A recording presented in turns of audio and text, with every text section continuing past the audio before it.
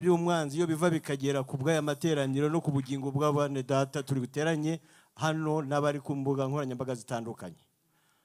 Mana kubane natwe kubw'umwuka wawe wera, ayobora imitima yacu, ayobore Azafu, dufatikanye nayo kukuramya mu kuri no mu mwuka, kandi wigaragaze koko nk'Imana yacu, umuremyi wacu, Imana idukunda. Tubisabe byose mu izina rya Yesu twizeye kumvize gusenga kwacu. Amen. Karibu Azafu.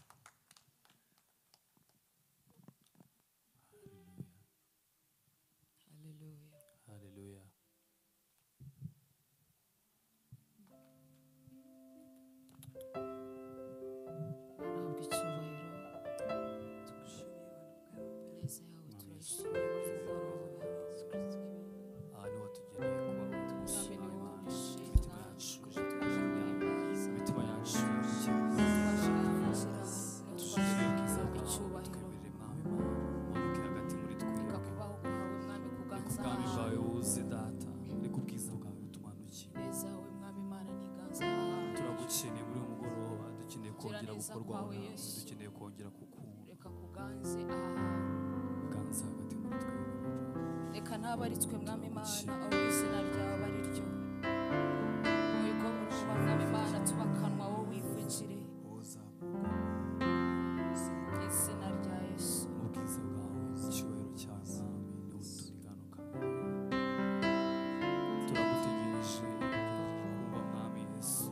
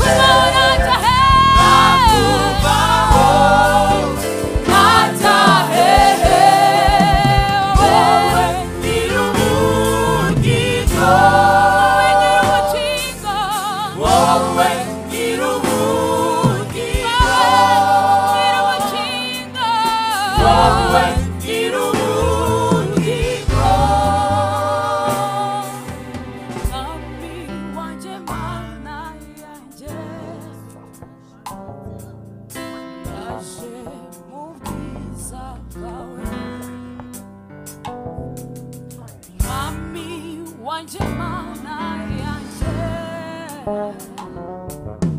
naje mu bwiza bwawe hano niho wangereye naje mu bwiza bwawe mwami wanjye mana yanjye mwami wanjye mana yanjye naje mu bwiza bwawe mwami wanjye mana yanjye mwami wanjye mana yanjye naje mu bwiza bwawe nagufite nabuwande nagufite nabuwande nakubaho nagufite nagufite nabuwande nakubaho natahehe wowe iruhukiro irumushinga wowe iruhukiro wowe irumushinga dufite uyu munsi wowe iruhukiro irumushinga wowe iruhukiro wowe irumushinga wowe iruhukiro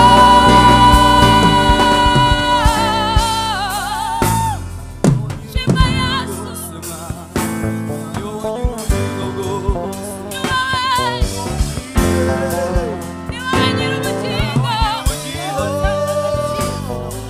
nagufite nabuwande beshejweho nawe Yesu ni wowe nyir'ubugingo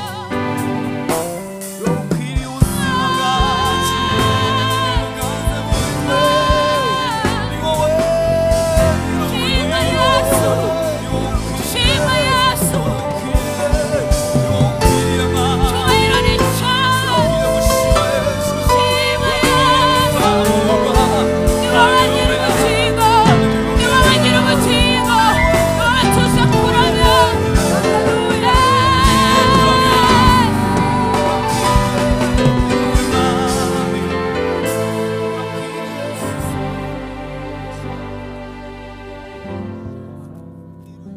cyubahiro ni cyawe Yesu niyo waduteye iteka ryo kuba aha hantu nyemerera ukore ku mitima yacu muri uyu mugoroba imitima yacu yuzure mwami ntabwo dushaka gutaha uko twaje uyu munsi mwami Imana ntusiga umukobwa waje ahangaha uyu munsi ntusiga umupapa waje ahangaha uyu munsi umusore waje ahangaha kubone Kristo mubyeyi mwami Imana waje kukureba mwami mwiteho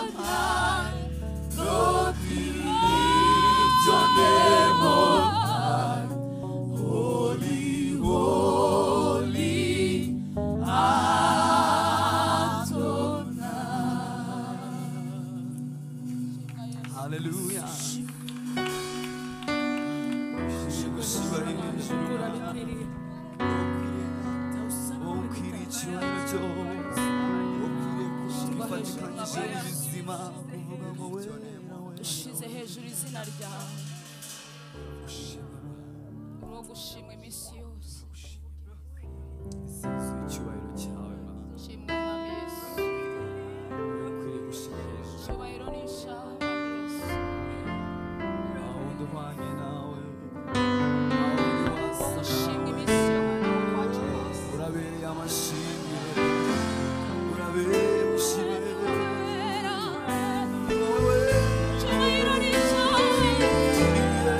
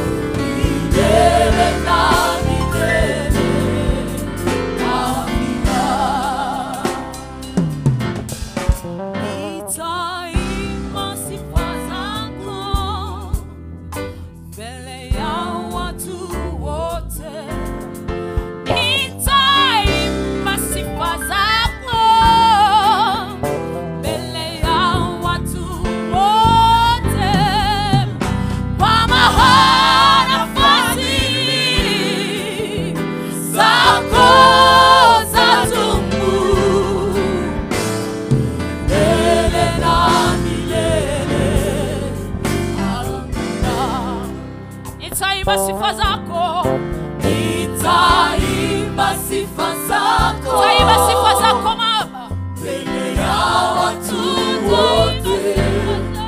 Nitaimba sifa zako, mbele ya watu wote.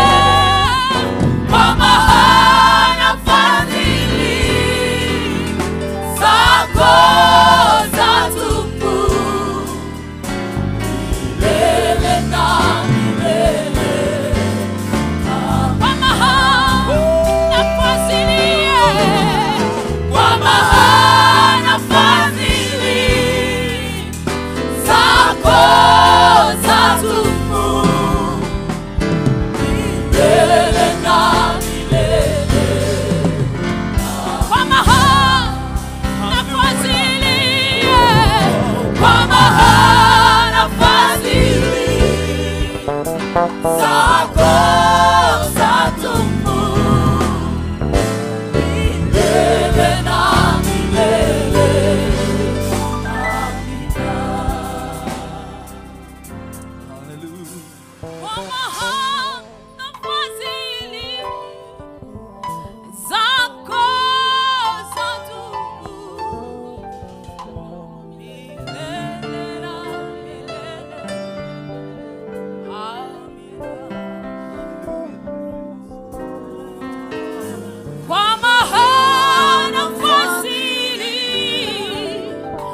zako zadumu Hallelujah. milele na milele. Amina. Kwa maana fadhili zako zadumu milele na milele.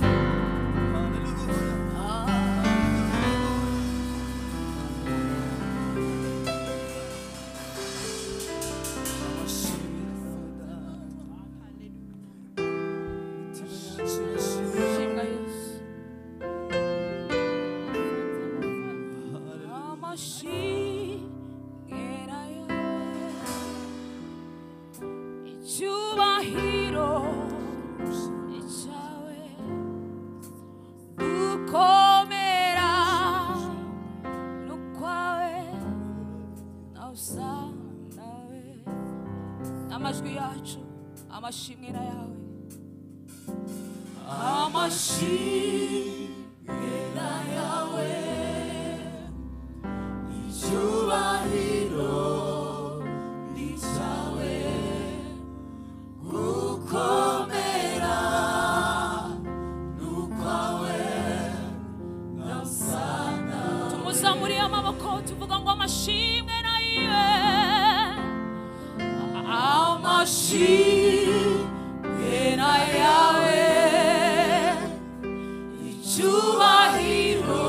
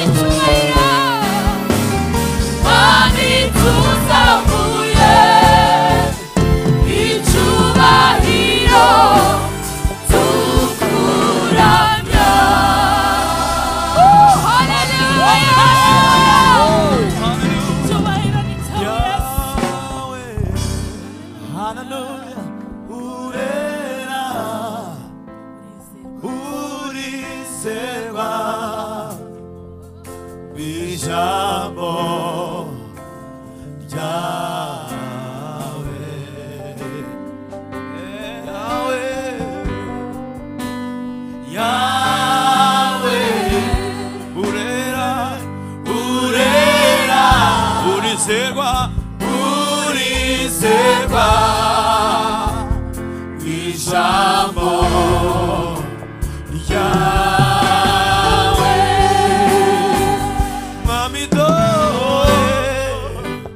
Mwami dore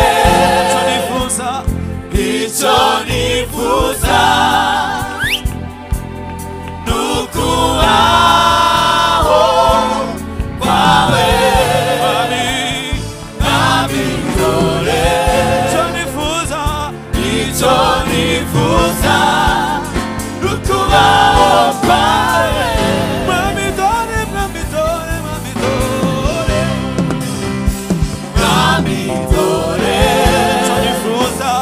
icyo nifuza nukubaho kwawe Hallelujah Mwami dore icyo nifuza nukubaho kwawe Mwami dore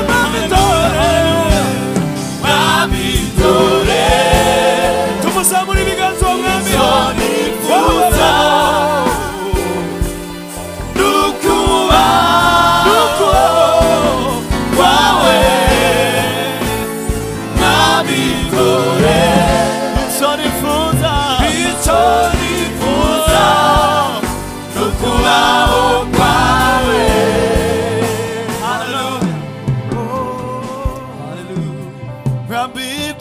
Gambirira kutugirira hoya si bibi ni byiza nukutuvana mu bwiza utujyana mu bundi hakiri ishimwe Hallelujah tugambirira kutugirira hoya si bibi ni byiza gusa nukutuvana mu bwiza utujyana mu bundi hakiri ishimwe kandi tugambirira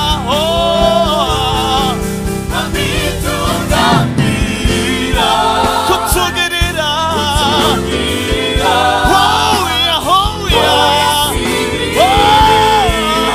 Yesu we nukutuvana utujyana mu bundi hakiri ishimwe kandi tugambirira kubana mu bantu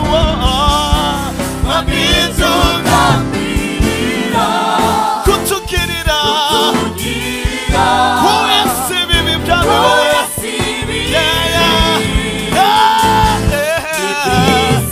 nukutuvana mu bwiza utujyana mu bundi hakiri Mwami tuzamuye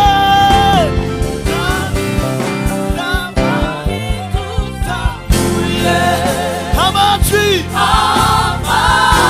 tugushima Hallelujah Hallelujah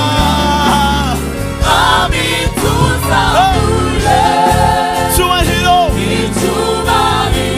sukuramya Mwami Mwami tuzamuye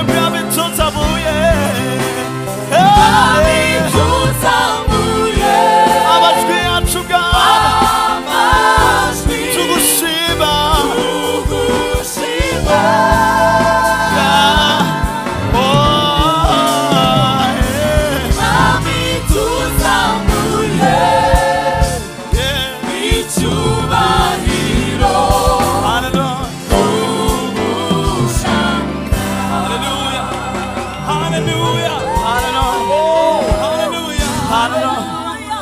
Hallelujah. Hallelujah. Hallelujah. Hallelujah. Hallelujah. Hallelujah.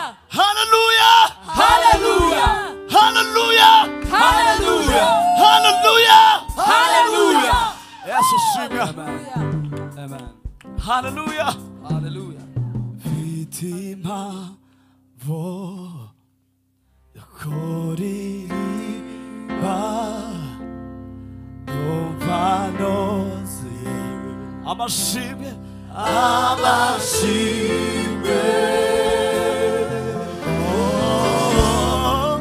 kuri Uwiteka yakoze umurimo yatembesheje amazi meza mu mitima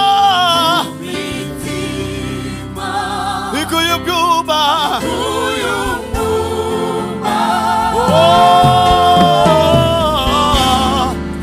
kuri Uwiteka yakoze umurimo nukuri umutima wanjye urabyemeza ko wera ni wowe nukuri umutima wanjye umutima wanjye urabyemeza urabyemeza wera ni wowe hari impamvu hari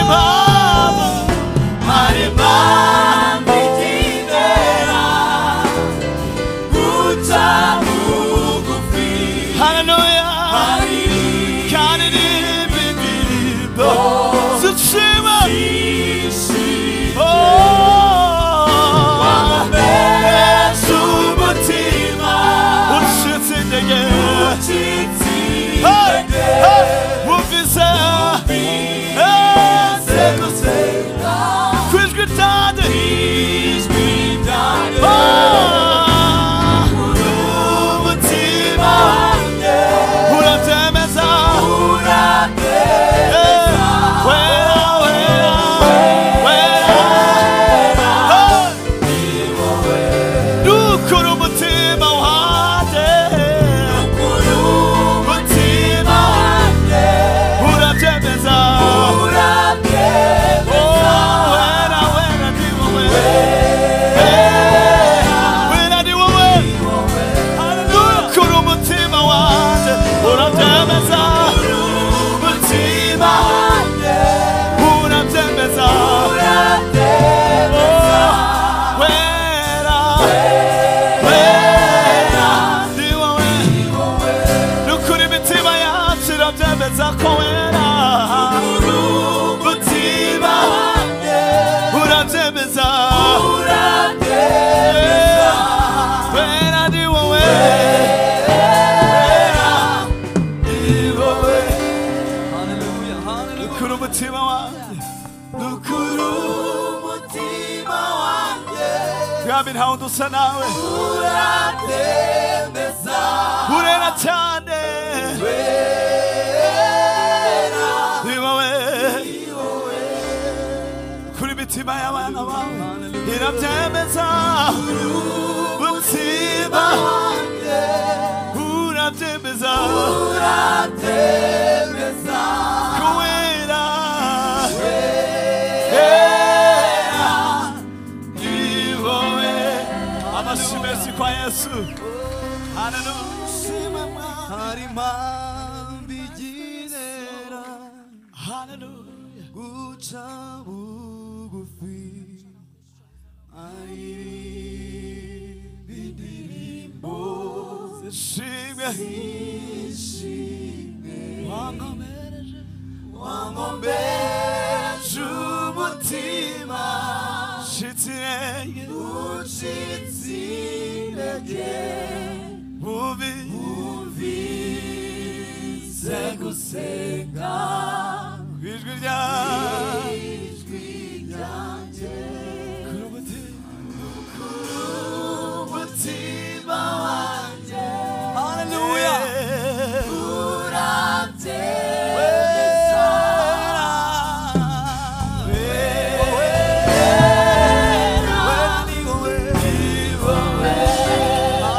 haleluya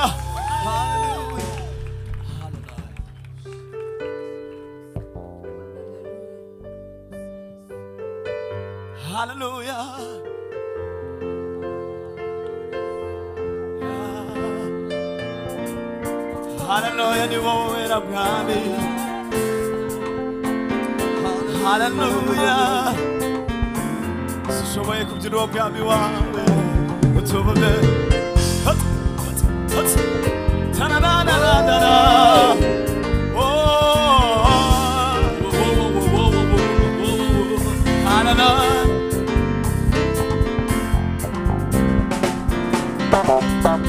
Abashige icyubahiro byose nditawe Yesu ubutware n'ubushobozi byose ni byawe Haleluya abashige icyubahiro byose nditawe Yesu ubutware n'ubushobozi byose ni byawe abashimwe n'icyubahiro byose ni byawe Yesu we ubutware n'ubushobozi byose ni byawe Come on Benny amashimwe icyubahiro byose ni byawe Yesu Hallelujah. Amashimwe icyubahiro byose ni byawe Mwami Yesu ubutware n'ubushobozi byose ni byawe amashimwe n'icyubahiro byose ni byawe Yesu we Hallelujah.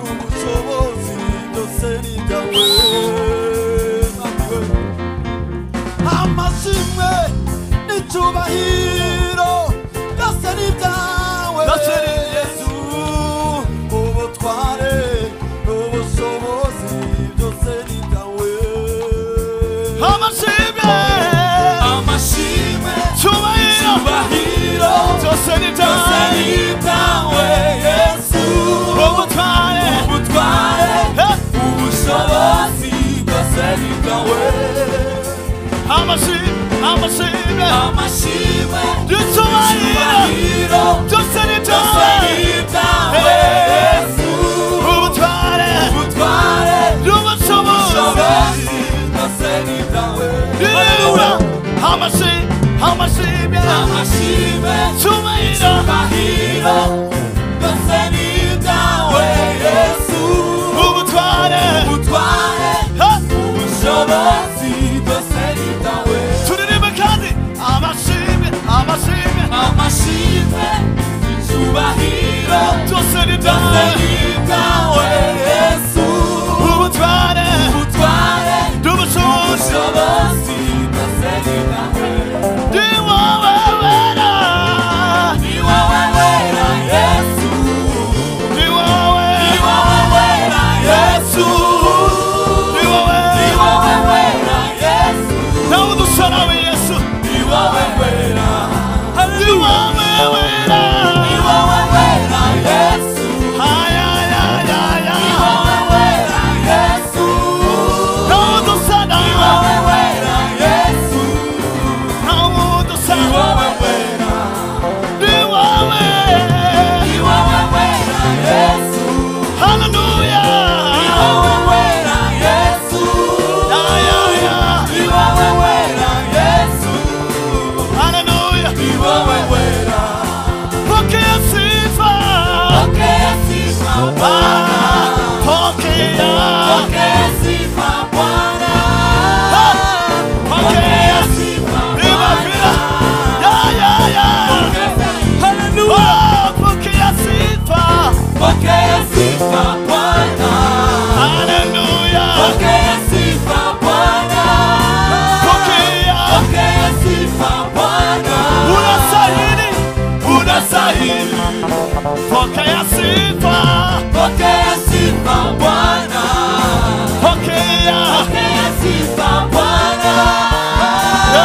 pokea sifa Bwana unastahili tumitonero pokea sifa Bwana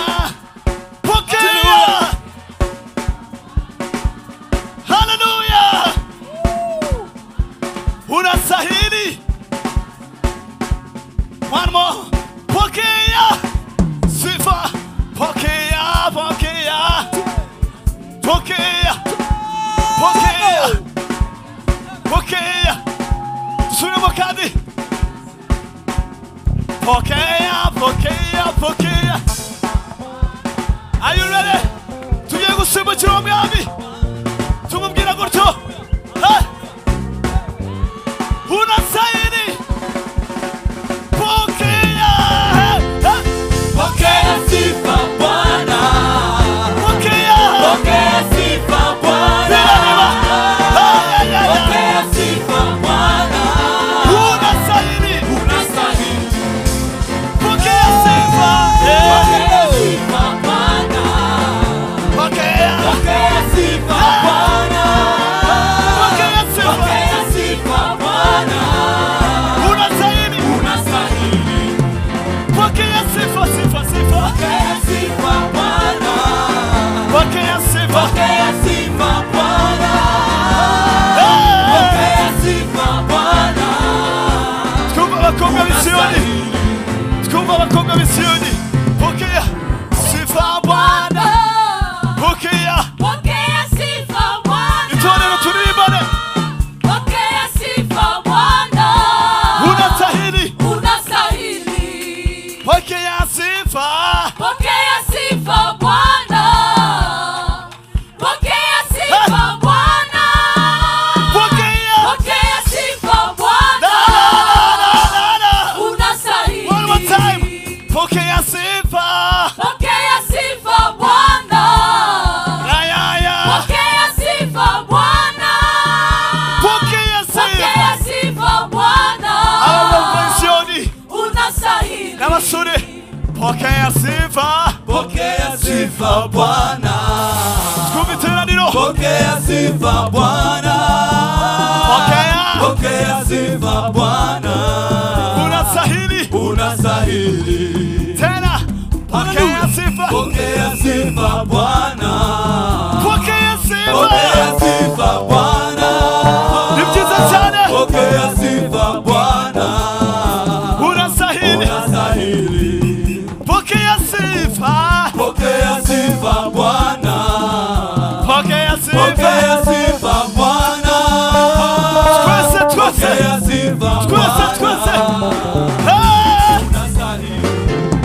Achini shimye. Pokea sifa Bwana. Ay, ay, ay. Pokea sifa Bwana.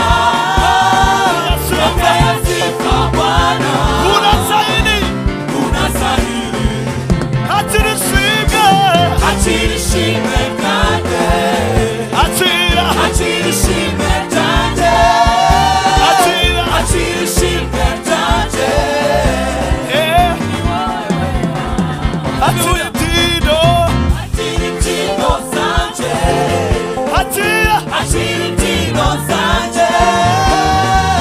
Achiri tino sanje. Yuwera. Iwawe wera. Achiri tino. Achiri tino sanje. Achiri tino sanje. Achiri tino sanje. Yuwera. Iwawe wera. Achiri tino. Achiri tino sanje. Hallelujah. Achiri tino Yes, sir. sanje. Na, na, na, na, na. Achiri tino sanje. Hallelujah. Iwawe wera. Twagiye, twagiye. Achiri tino. Achiri tino sanje. Achira. Achiri tino sanje. Gani wa. Achiri tino sanje. Hey. Iwawe One, wera. two. Achiri tino. Achiri tino sanje. Achira. Achiri tino sanje. Oh. Achiri tino sanje. Yuwera. Iwawe wera. Ganyuma. Achiri tino. Achiri tino sanje. Yo, yo, yo. Achiri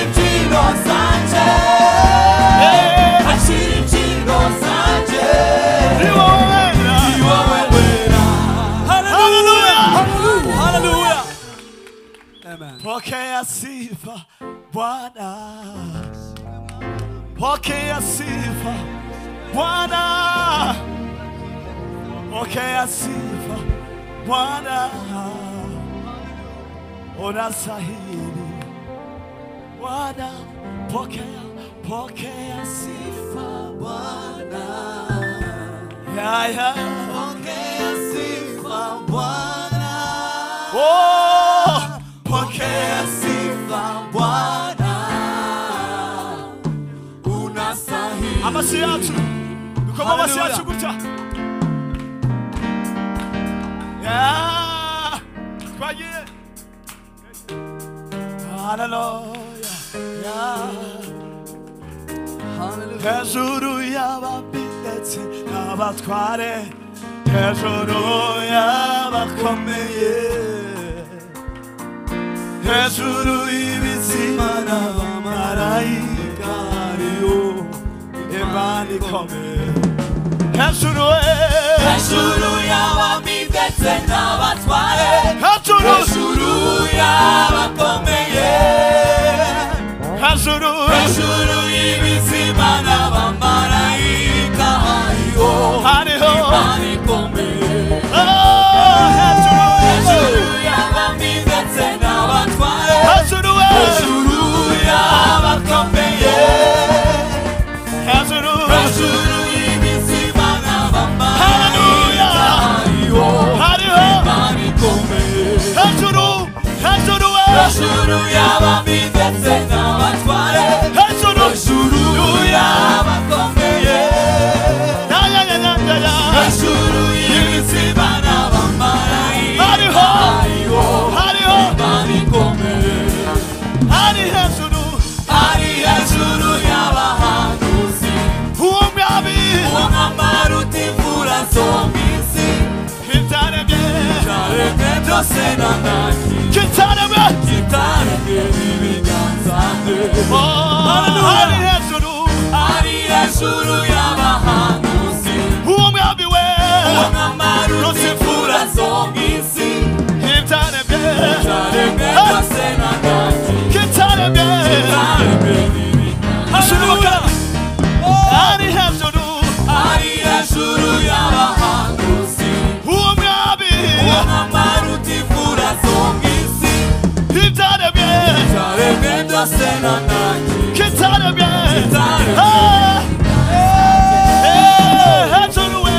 hejuru y'abami ndetse n'abatware, hejuru y'abakomeye,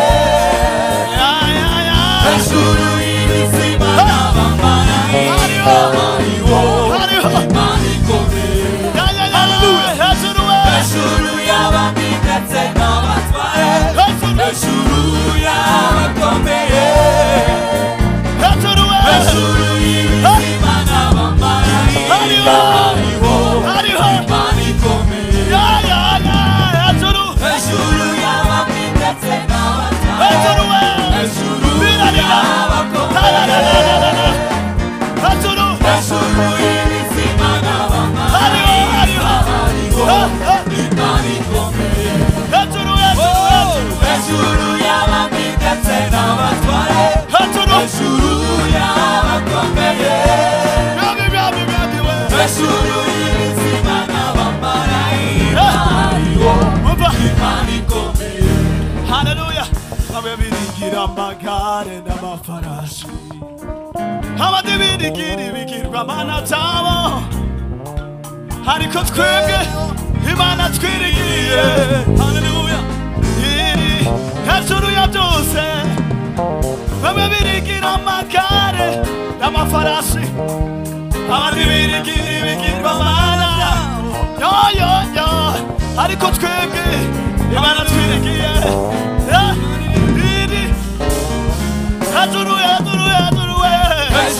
y'abami ndetse n'abatware, hejuru y'abakomeye, hejuru y'ibizima n'abamarayika, hariho Imana ikomeye. Tuzamuke hejuru y'abami ndetse n'abatware, hejuru y'abakomeye,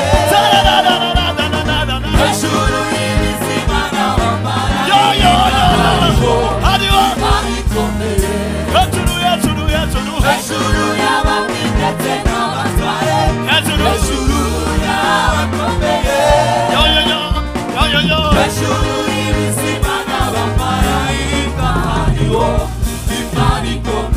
mwamba nakwiriye.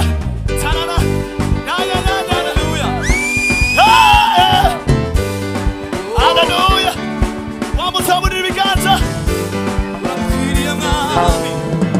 Hallelujah. Hallelujah. Umva. Hari bebamo. Yesi. Zituma. Toriri bizinada. Ebada. Yasu. Hari bebamo. Yesi. Zituma. Turirima. Bizinada. Ebada. Yasu. Hariho. Hariho. Bebamo. Yesu zituma. Zituma. Hariho. Hariho. Bebamo. Yesu zituma. Zituma. Turirimba izina. Bizinada. Ebada. Yasu. Turirimba izina dawe. Bizinada. Bana we. Bana we. Tuzahora tugushima. Zahora tugushima. Tuvuga imirimo yawe. Tuvuga imirimo yawe. Rami Bana. Rami Bana. Tuzahora. Zahora tugushima. Tuzahora tugushima. Zahora tugushima. Tuvuga imirimo yawe. Tuvuga imirimo yawe. Rami Bana. Rami Bana. Tuzahora. Zahora tugushima. Tuzahora tugushima. Zahora tugushima. Tuvuga gukomera kwawe. Tuvuga imirimo yawe. Rami Bana. Tuzahora tugushima. Tuzahora tugushima. Zahora tugushima. Tuvuga imirimo yawe. Tuvuga imirimo yawe. Rami Bana. Rami Bana. Tuzahora. Zahora tugushima. Rami Bana. Rami Bana. Tuzahora. Zahora tugushima. Rami Bana. Rami Bana. Rami Bana. Zahora tugushima. Rami Bana. Rami Bana. Tuzahora tugushima. Rami Bana. Rami Bana. Tuzahora tugushima. Rami Bana. Rami Bana. Tuzahora. Zahora tugushima. Rami Bana. Rami Bana. Twumva iteraniro. Twumva iteraniro. Zahora tugushima. Rami Bana. Rami Bana. Tarara. Ya. Rami Bana. Rami Bana. Ese wazanye amashimwe muri uyu mugoroba. Rami Bana twese. Zahora tugushima. Rami Bana. Tuzahora tugushima. Mupeni Bwana utukufu na nguvu we. Tupeni Bwana utukufu na nguvu. Mupeni Bwana heri wana wa Mungu we. Tupeni Bwana utukufu na nguvu. Mupeni Bwana utukufu na nguvu we. Tupeni Bwana Wacha. utukufu na nguvu. Mupeni Bwana heri wana wa Mungu we. Tupeni Bwana utukufu na nguvu. Mupeni Bwana heri wana wa Mungu we. Tupeni Bwana utukufu na nguvu. Mupeni Bwana utukufu na nguvu we. Tupeni Bwana utukufu na nguvu. Yeye aliyegawanya bahari ya Shamu ikawazika. Tupeni Bwana utukufu na nguvu.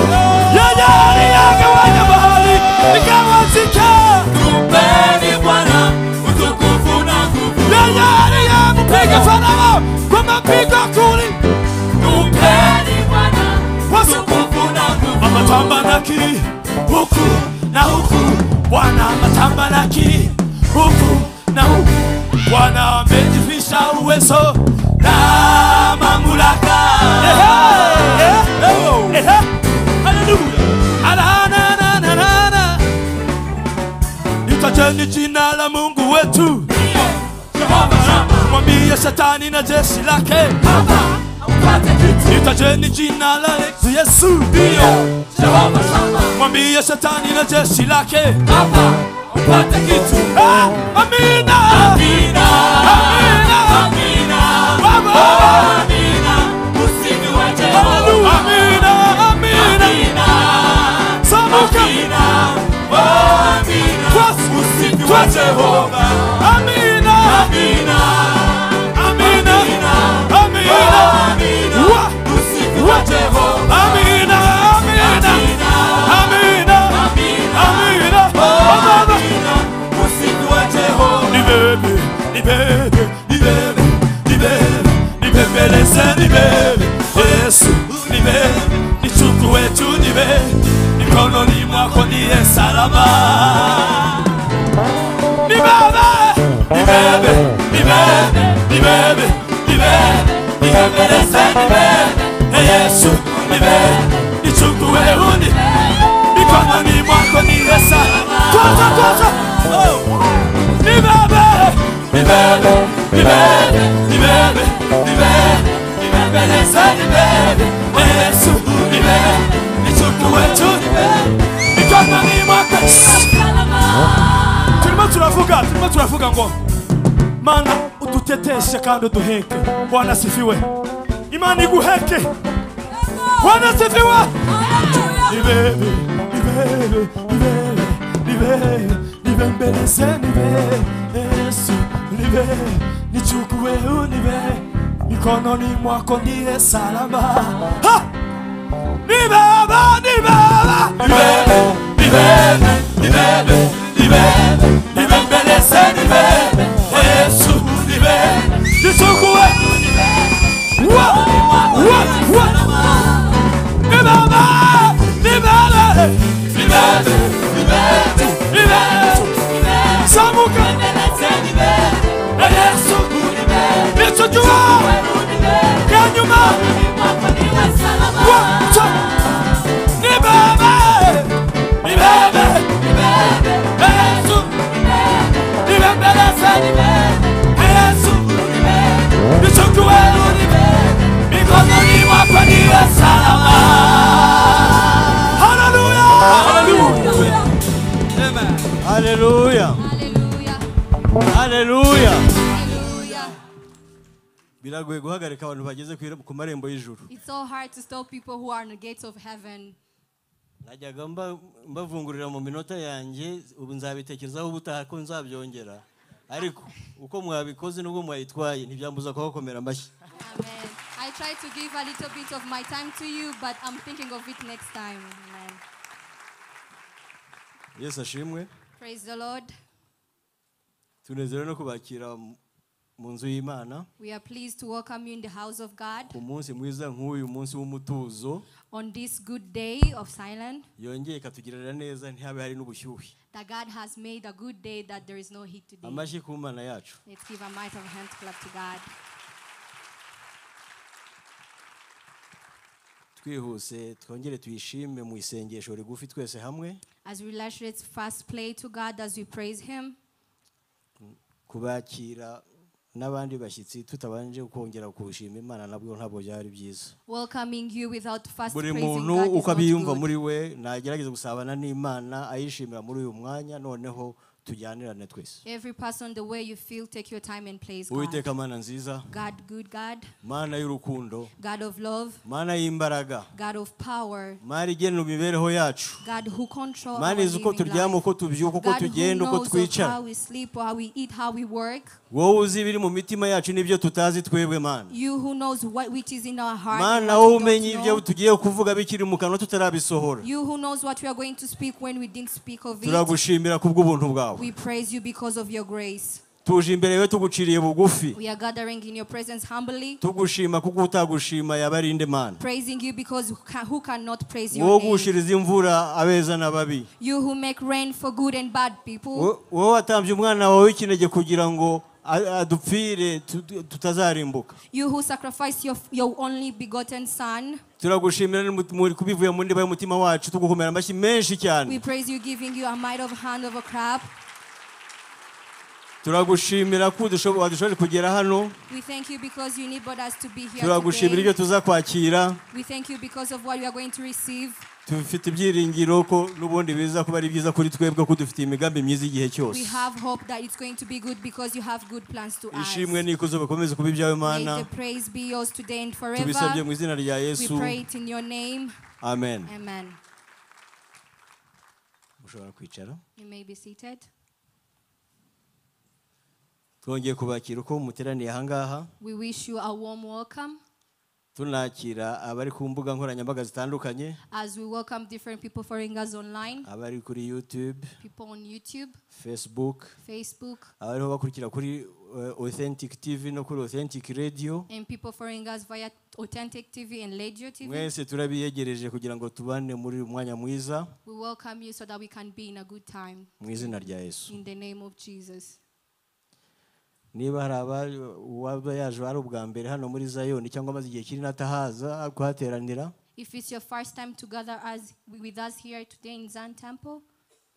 Cyangwa umaze igihe kirekire utaruherutse kuza kuhateranira. Or it's been a while without gathering with us. Turifuza kubakira mu buryo bw'umwihariko dusaba ngo muzamure ikiganza cyanyu. We would like to welcome you in a special way, asking you to raise your hand. Kuko dukunda abashyitsi. Because we love guests.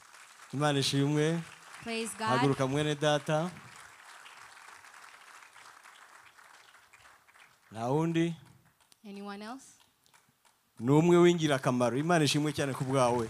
Ndasaba abakwegereye ngo bakuduhoberere. We are asking people who are seated beside you to give you a warm welcome. Yesu abagirire neza mu bikora. May God give you a blessing. Nubwo uri umwe turakubwira abo turi bo. Though you are one, we are going to tell you who we are. Turi itorero Siyoni. We are Church Zion Temple.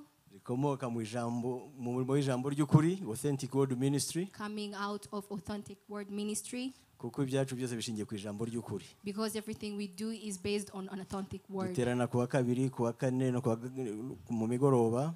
We gather on Tuesday and Thursday evening. No ku cyumweru tukagira amateraniro abiri. And even on Sunday we have 3 services. Iya gatatu ikaba ari y'urubyiruko. And the third service is for youth. Ubundi iyo minsi yacu dufite ukuntu tuyita. Actually we have the names we call those days. Bivuye mu hishurirwa umushumba wacu mukuru yagize. Coming from the revelation that our senior pastor had. Umunsi wa kabiri ndavugiye amateraniro gusa yindi n'ukwegereye yayikubwira. I'm going to tell you this one. Umunsi wa kabiri tuyita umunsi w'umugisha. The second day we call it a day of blessing. Umunsi wa kane tukawita umunsi w'umutuzo. And today we call it a silent day. Ku cyumweru tukawita umunsi wo guhindurirwamo. And Sunday we call it a day of change. Umushumba wacu mukuru yitwa Paul Gitwaza ni intumwa y'Imana. And our senior pastor is called Dr. Paul Gitwaza. Akaba ari we mushumba mukuru wacu umubyeyi wacu wo mu mwuka muri Zion Temple ku isi hose. He's our senior leader and our spiritual father. Ndagusaba ngo dufashe hamwe n'abandi duhaguruke tumuragize Imana. Let me ask you and everyone else to stand up so that we can put him under God's protection. Tuzamura amajwi yacu tusaba Imana ikomeze kumurinda no kumushoboza. Let's raise our voices and ask for the protection of Murindane God. n'urugo rwe rugizwe na Pastor Nyinawingeri Angelique n'abana babo Elise, Luc na David. And ask for the protection of his family, his wife and his children. Niturangiza dusengere n'itorero ryose Zion Temple n'itorero mu Rwanda muri rusange ndetse no ku isi. And then we are going to close by praying for the church in dusengera Zion Temple ubwo turasengera n'abashumba bose bakorana n'abandi bakorana mu department atandukanye na buri mukristo wa Zion. And we are as well going to pray for the whole church and everyone who gathers with Zion Temple. Duhuje umutima dusenga Imana irabyakira. Let's pray together. Data wera Mana nziza. God, glory is yours. Tuzahora tugushima kuko uri Imana nziza. We'll keep on praising you because you are a Tugushimira good urukundo God. dufitiye. We praise you because of the love you have Turagushimira for itorero us. ryiza waduhaye. We praise you for a good church you gave Turagushimira us. umuyobozi wacu intumwa Paul Gitwaza We praise you for our senior pastor Paul. tunamukuragiza Mana kugira ngo ukomeze kumurinda no kumushoboza As we request you to protect him and ukomeze enable umwuzuza him. ubwenge Please keep on giving umusiga him amavuta knowledge, anoint him, Mana umukomeze mu buryo bw'umwuka no mu buryo bw'ibifatika and strengthen him spiritually and ibyo physically. tumusabiye Mana ubikorere n'urugo rwe We are asking as well for his umuryango we family, mugari his large family, n'umuryango we wa Zion Temple and his Zion Temple tukwereka family. abashumba bose bakorana ku isi As we show you different pastors working with him all over abashinzwe the imirimo world, itandukanye bose muri Zion Temple those who are in different departments of Zion Temple, n'abanyamuryango ba Zion Temple and all Mana the members of Zion Temple. utugirire neza twese hamwe n'umushyitsi waduhaye no munsi Please do us good and the guests who you give us today, kandi ishimwe n'ikibero komeze kuba ibyawe and let glory be yours today and tomorrow. mu izina rya Yesu In the name of Jesus, amen. amen. Reka dusengerere igihugu cyacu kuko niba dufite duteranira mu mutekano mutuzo nk'uyu nguyu nuko dufite n'igihugu n'ubuyobozi bwemera ko abantu baterana mu mwidegembyo. Let's pray for our nation and its leadership, because for us to gather today, it's because of the security we have in the country. Turahera kuri President wa Repubulika We are starting from our president n'urugo rwe and his family, noneho nabo bakorana bose mu nzego zose z'igihugu and everyone working with him in different departments of the kugeza country, no kumutwara sibo, and even people who leading, ndetse dusubire n'amahoro abanyarwanda bose n'abatuye u Rwanda. and asking for the peace and everyone who lives in Rwanda.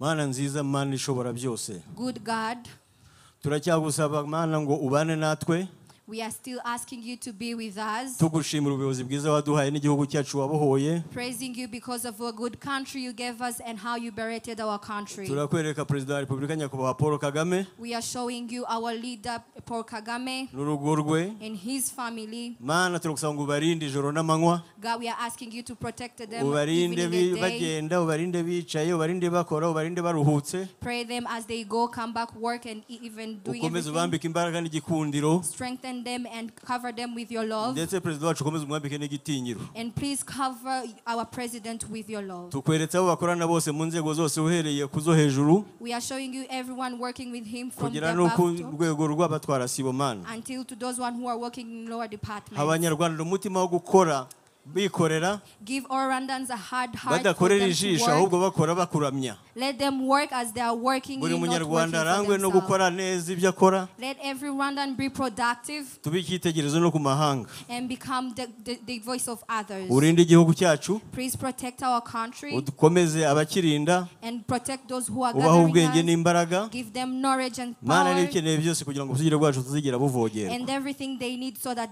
they keep on protecting our country. Tugushimiye kumvise gusenga kwacu, We praise you because you heard our twabisabye mu prayer. izina rya We Yesu, pray it in your name. amen. Amen.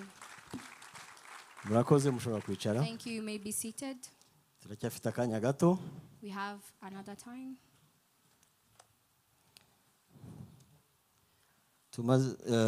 Ntabwo nirirwa nsubiramo gahunda y'ukwezi n'ibyumweru kuko n'umugisha wacu araza kubivuga. I'm not going through back about the today's topic and everything else because our preacher is going to tell it us today. Kandi umushyitsi wacu dushobora no kuza kumuherena tukamubwira ibirenze biciye mu nzego z'itorero. And we are going to have time to talk to our special guest and tell him more about our special programs. Icyo navuga gusa cyihutirwa muri iyo gahunda yose, What I can say about the program of today ni uko nyine twasezeranijwe yuko Uwiteka agiye guhindura ibintu bishya. is that the weekly topic is like, look, God is going to make everything new. Mumukomera amashyi Please give it a high clap. kuko koko arabihindura. Because he's going to make it new. Ariko muri uko kubihindura we Uwiteka ariteguye. But in that way of changing it, he's ready to do so. Byatumye nibaza ko cyane ko n'abatwigishije mu byumweru bishize n'umushumba watwigishije ejo bundi yabikomojeho. It made me think twice about what we were taught last week and even today. Natubwiye ko kugira ngo twakire ibishya bisaba ko turi kuri bya kera. They told us for us to receive the new thing, we have to leave the past behind. Byatumye nibaza niba nta bya kera tunanirwa kurekura. It made me think if there is no hard thing that we are not able to leave behind Bitewe no kwinangira because of our hard hearts, cyangwa bitewe nuko tutazi ko tubana nabyo. or because we don't know that we live with them. naje gusanga hari ikintu mu bintu bishobora kutubuza kwakira ibyo bishya. I found that something that makes us not receive new things, hari ibyo tugomba gusesengura mu mitima yacu tukareba ko ntaho twaba tubirimo byatwiyometseho. one of the things I found is that we should find in our hearts that there is something that we are not ready to let go already. Ntawe nshinja munyihanganire. I'm not pointing to anyone, ariko nashatse kuvuga ku busambanyi. but I wanted to talk about generally. Ngasaba Imana yuko tugafatanya gusaba Imana yuko ubusambanyi. I wanted to talk about homosexual. Fornication. Yes, thank you. Ubusambanyi, fornication. Yes, I wanted to talk about fornication. Kuko ni icyaha kibi cyane. Fornication is a bad and an evil sin. Umuntu ashobora kukigwamo akinangira ntanihane. You may sin that way and you don't want to repent. Ko nubundi abagikora barihisha. Because people who do such sin they hide themselves because they feel like it's a bad thing to do. N'umuntu wari intungane nka Dawidi, umwami Dawidi tuzi muri Bibiliya byamubayeho. Even King David, we know in the Bible, had the same sin. Yarazwiho kumenya kwihana igihe cyose yakoze icyaha. But he knew how to repent every time he made ariko ari icyaha yashatse guhisha igihe ahura na Berisheba. But when he sinned that way, he wanted to hide it. Yakoze ibishoboka byose aziko kitazamenyekana. He did everything so as to hide. Yibagirwa ko Imana ibona byose kandi izi byose. And forgot that God can see and know everything. Kugira ngo agihishe yicisha n'umugabo w'umugore yasambanyije. For him to be able to hide it, he went far and killed the husband of the wife. Nyabara Imana ni nyembabazi y'umuntu yanye iramubabarira. But let me tell you, God is merciful. When you repent, he forgive you. Yarabikoze ndaza kubisorezaho. David yari yihaniye. David repented. Ariko ku buntu bw'Imana nanone kuko yamutumyeho umuhanuzi kugira ngo abimwereke abonye ko n'Imana ibizi niho yaje kwihana. By the grace of God, God sent a prophet to tell him to repent. Waba afite ikibazo nk'icyo yihane. If you have the same problem, please repent. Because God is going to forgive you and you are going to be able to receive new things. But there are other type of fornication which is being talked about in the Bible. Working with small gods and worshiping them. In Jeremiah chapter 3, chapter 13.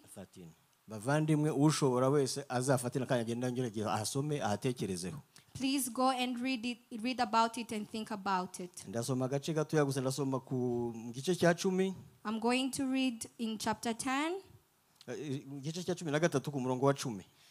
Chapter 13 verse 10. Sinawurangiza. I won't even finish it. Haratubwira ngo ubu bwoko bubi banga kumvira amagambo yanjye bakayobywa n'imitima yabo inangiye bikurikirira izindi mana bakazikorera kandi bakazisenga bazamera nk'uwo mushumi. Hari inkuru y'umushumi ntabwo nayitindaho mugarukira aho ngaho ngo bakazisenga. These evil people who refuse to hear my words, who follow the dictators of their hearts and work after other gods to serve them and worship them, shall be just like this sash which is profitable for nothing.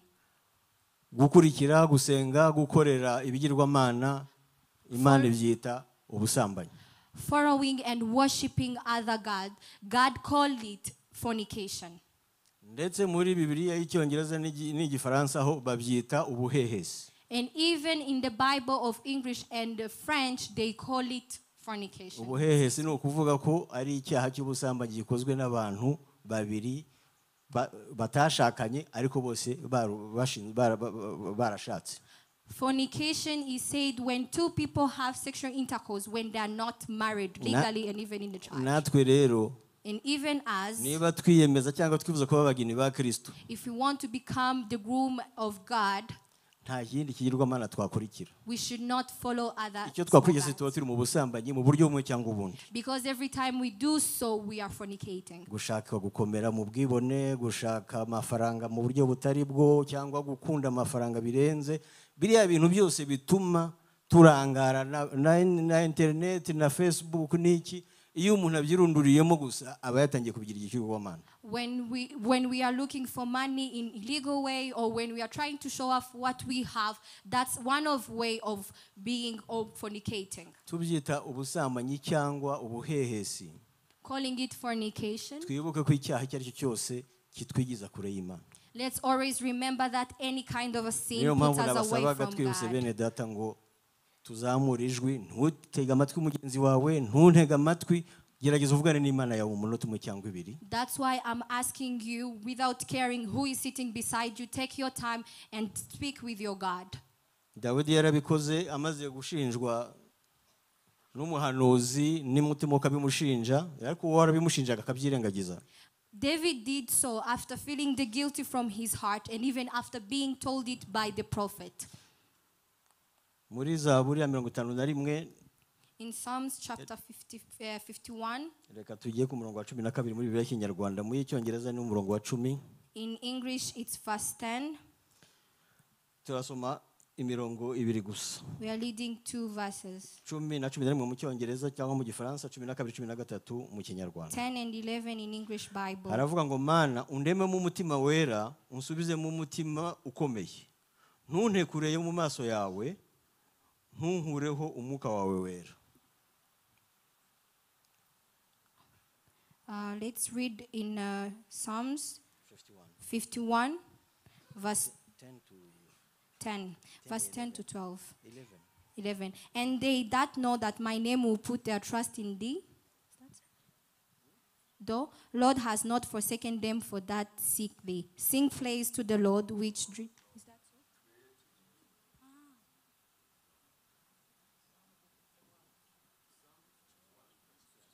51.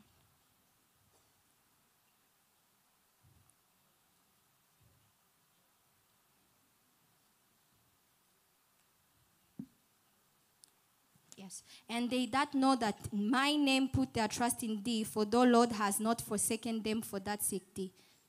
Sorry, Sanzibaye 7 kumanga. 7. It's verse 7, please. Plug me with... Even if somewhere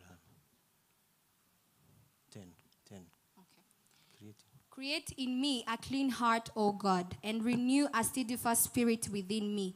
Do not cast me away from your presence, and do not take your Holy Spirit from me. Amen.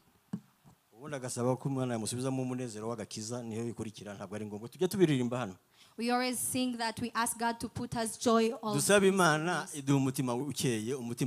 Let's ask God to give us a clean heart. natwe ubwacu niba ibintu bigiye kuba bishimana kadukorera ibintu bishya natwe mu myitwarire yacu tube bashya. Even if since we are going to ask God to give us new thing, let's ask God to give us our clean heart so that we can be new. Reka dusenge. Let's pray.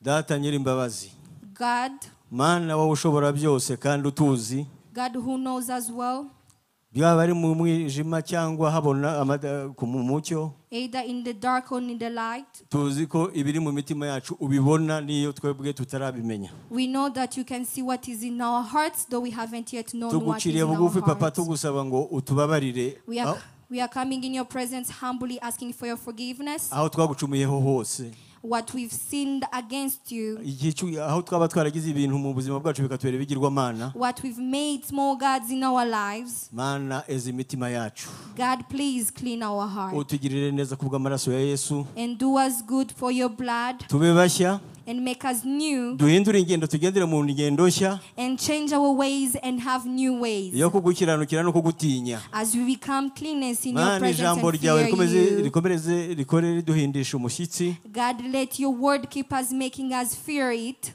kugira ngo nyagasani tutagucumuraho. so that we won't sin against you. Dutabara ubidukorere papa, Please help us, none Father, dushobore kwakira ibyo bintu bishya uduteganiriza byose. so that we receive new things you are preparing for us. Tubisabye mu izina rya Yesu twizeye. We pray it in your name, Jesus. Amen. Amen.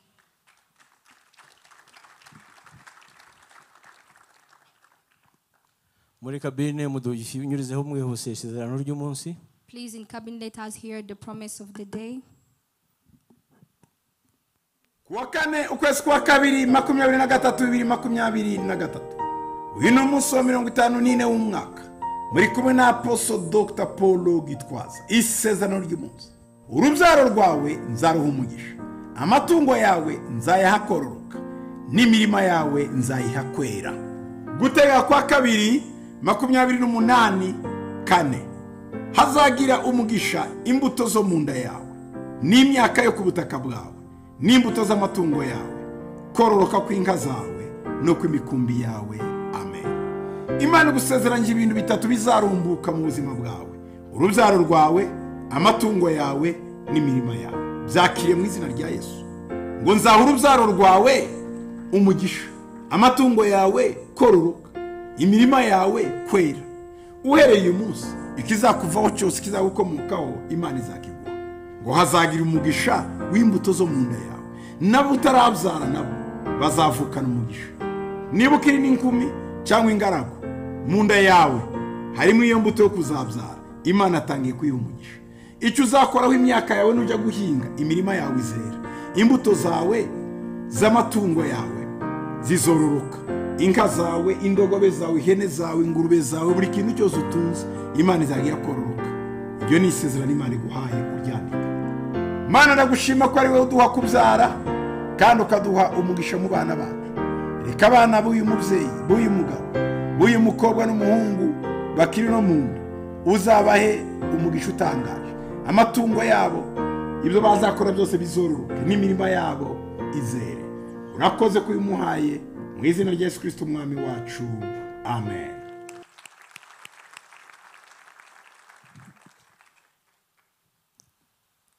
Tukiri aho, amatangazo ari muri kabine muyatwicishiriza naho mwihuse. If there are other announcements, please let's share them. Shalom bene data. Imana ishimwe ko yabanye natwe mu cyumweru gishize, kandi turizera ko mwagize ibihe byiza hamwe n'imiryango yanyu, kandi buri wese akaba yarabashije kwibagirwa ibya kera akakira ibishya mu buzima bwe. Departement y'amakouple yabateguriye umugoroba udasanzwe bise Couple Safe Space, aho bahura bakaganira byimazeyo, kandi ibi byose bigakorwa mu muhezo. Ni tariki ya 24 z'ukwa kabiri guhera ku 11 kugeza ku 2 z'ijoro hano kuri Zion Temple Ngoma. Tuzaba turi kumwe na couple ya Pastor Didier Habimana, Pastor Rutunda n'umufasha we, ndetse na Pastor Eric NDIZEYE n'umufasha we. Tuzabifashwamo kandi na couple ya Hervé ndetse na Isimbi. Abashakanye mwese nimuze tuganirira imbere y'Imana, byose irabihindura bishya. By'umwihariko mu rwego rwo gusana ihema rya Dawidi mu ngo zacu, Azafu Music International ikomeje gushyira hanze alubumu zabo. Ikaba kuri ubu yashyize hanze alubumu yabo ya gatatu yitwa Enter His Gate. Ikaba iboneyeho kubatura n'indirimbo y'icyumweru ariyo Enter His Gate. Mwayisanga ku mbuga nkoranyambaga zitandukanye harimo Spotify, Audiomack, Deezer, YouTube, Instagram, byose ku mazina ya Azafu Music International.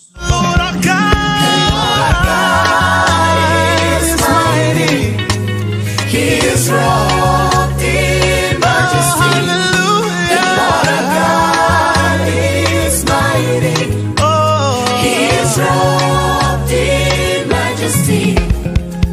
Ubuyobozi bw'itorero buributsa abakristo bose ku isaha yo kujya ku izamu ry'abarinzi ku nkike muri paruwasi ya Gatenga ari buri munsi ku isaha y'3 za mu gitondo kugera ku isaha 4 za mu gitondo. Link ya free conference ibibafashamo muzajya muyibona kuri WhatsApp z'imiryango. Turabibutsa kandi ko amateraniro y'amatsinda mato aterana ku wa gatatu kuva saa 12 z'umugoroba. Tuboreyeho gusaba buri wese kuzajya yitabira. Ku bindi bisobanuro wabaza umuyobozi w'itsinda ubarizwamo cyangwa se umuyobozi w'umuryango. Tuboneyeho kubifuriza icyumweru cyiza, aho tuzaba dufite insanganyamatsiko igira iti dore Uwiteka byose abihinduye bishya. Insanganyamatsiko turayisanga mu byanditswe bikurikira: Ibyahishuwe igice cya 21 umurongo wa 5 ndetse na Yesaya 42 umurongo wa 9. Imana ibaho umugisha. Shalom. Amen. Tugeze mu wundi mwanya mwiza wo kuramya Imana mu byaduhaye bidushoboza kubona umunsi ku wundi. We've reached another moment to praise God with what He's given to us. Dutanga amaturo n'ibya 10. giving our offerings and paying our tubifashwamo tithes n'azafu tugiye gufatikanya kuramya muri ibyo bikorwa bibiri. with the help of Azov. Amaturo turayacisha kuri MOMO Pay 037 We are going to pay our offerings but through MOMO Pay. Imibare yose ngira ngo murayizi baranayerekanye. Yes, we are going to do it through. Niba ari abari kure batahabona neza reka tubibabwire ni akanyenyeri 182 akanyenyeri 8 akanyenyeri. It's star 182 star 8. Akanyenyeri rimwe. Star 1. 03. Star 03. 70. 70. 80. Ku bandi bayazanye mu ntoke cyangwa mu mifuka yabo ibi hano hari biseke ibyibo mushobora gushyiramo amaturo yanyu. People who came with cash, they are going to be passing by the ashes and you can offer. Hanyuma abari mu mahanga bashobora gukoresha World Remit. And people who are abroad can use World Remit. Turavuga abo muri Afrika cyane cyane ariko n'ahandi hose bashobora gutanga ayo maturo. We are speaking mostly people who are in Africa but elsewhere also can use that way. Ibyo bashobora kuyacisha kuri ku nomero ngiye kubabwira. You can pay your offering. You can pay your offerings by using ikimenyetso this cyo guteranya plus 250 250 78 78 59 59 36 36 9 9 15 15. iri ku mazina ya Authentic World Ministries. It's on the name of Authentic Ministries. Mu gihe ya mbere twavuze yerekeye amaturo ari kubara ahanga kuri MOMO Pay iri ku mazina ya Zion Temple Celebration Center. The names on MOMO Pay is Zion Temple Celebration Center. Reka dusengera amaturo. Let's pray for offerings.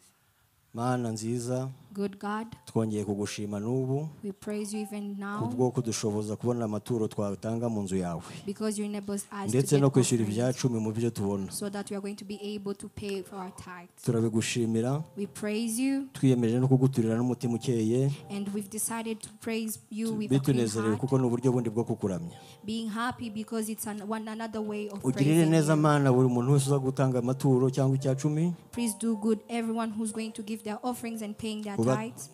ubongerere mwami babone ibyo batanga n'ibyo basigarana. Increase their production so that they Buri get what to munsi, give and what to remain with buri munsi. every day and every day. Abatashobora gutura nabuze ubagenderere ubashoboze kugira ngo ubutaha nibaza ntibazaza imbokoboko mu nzu yawe. And people who don't have what to give, please bless them so that they're going to be able to give next Kandi time. amaraso yawe agote ayo maturo nabyo byacumi aho biza kujya kubikwa. And let your blood cover the offerings and the tithes where they're going to be kept. Urakoze kumvise gusenga kwacu Mana, Thank you because you've heard our prayers, God. twabisabye mu izina rya We Yesu. pray it in the name of Jesus. Amen. Amen.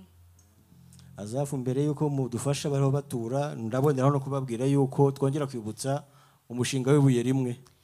Before I've started, let me remind you about the One Stone project.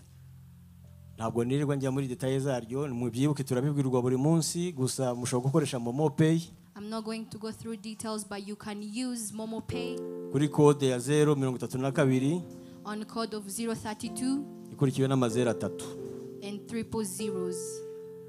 Abandi bantu bashaka gutanga iyo nkunga bayoboye gutanga iyo nkunga bo muri Afrika And people who are in African countries, nabo bashobora gutuma kuri nomero they can offer biciye through kuri this World Remit number through World Remit, akanyenyeri 250 star 250 78 82 78 72 78 78 karindwi 7 19 19. iri mu mazina ya Bigizi Jonathan. In the names of Bigizi Jonathan. Azafu karibu. Welcome, Azaf.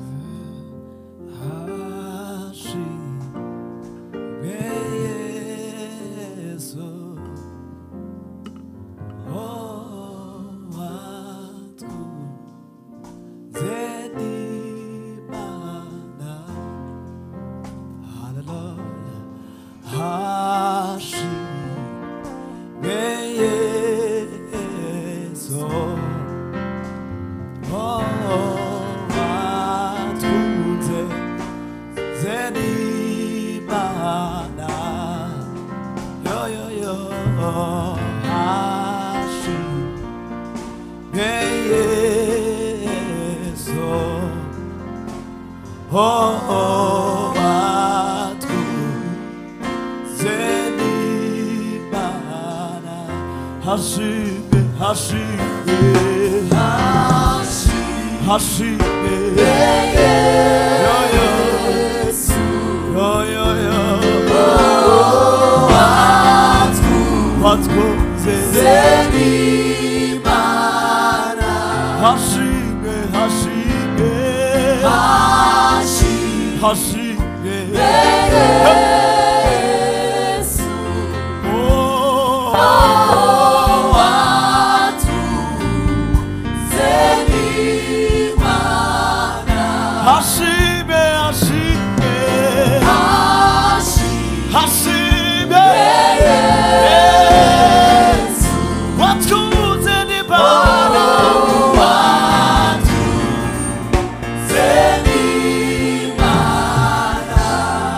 Murakoze cyane Azafu. Thank you, Azaf. duhuje ibiganza byacu twakira umukozi w'Imana uje kutwigisha. Let's give a warm Karibu welcome. Pastor Eric. Watkuze, hashime, hashime, Yesu.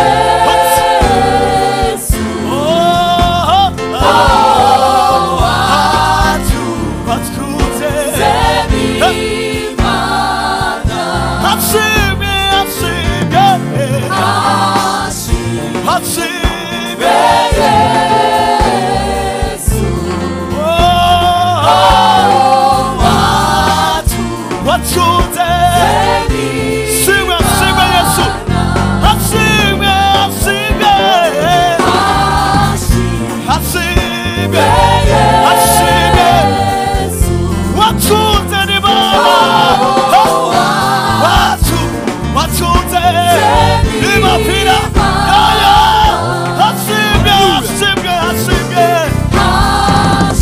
hashime, shime, shime, ya, ya, ya, ya.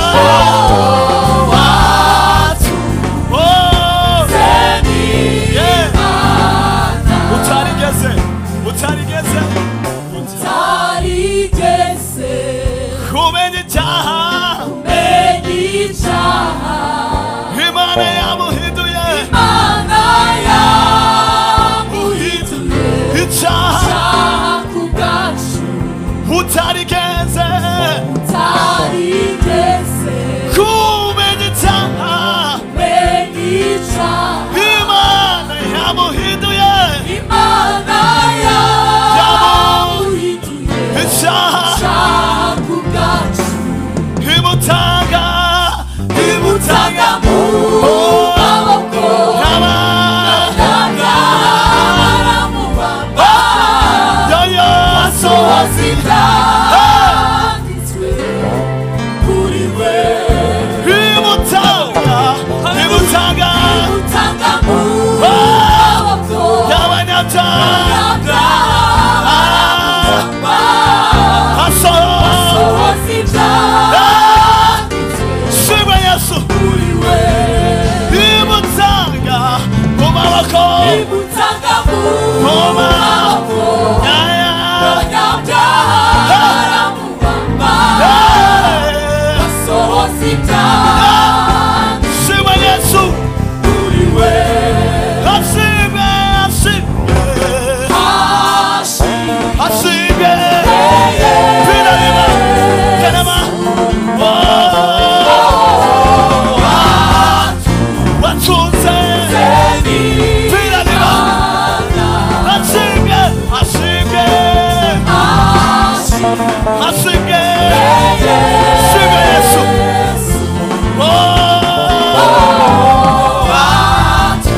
Watkuze. Hallelujah, hallelujah.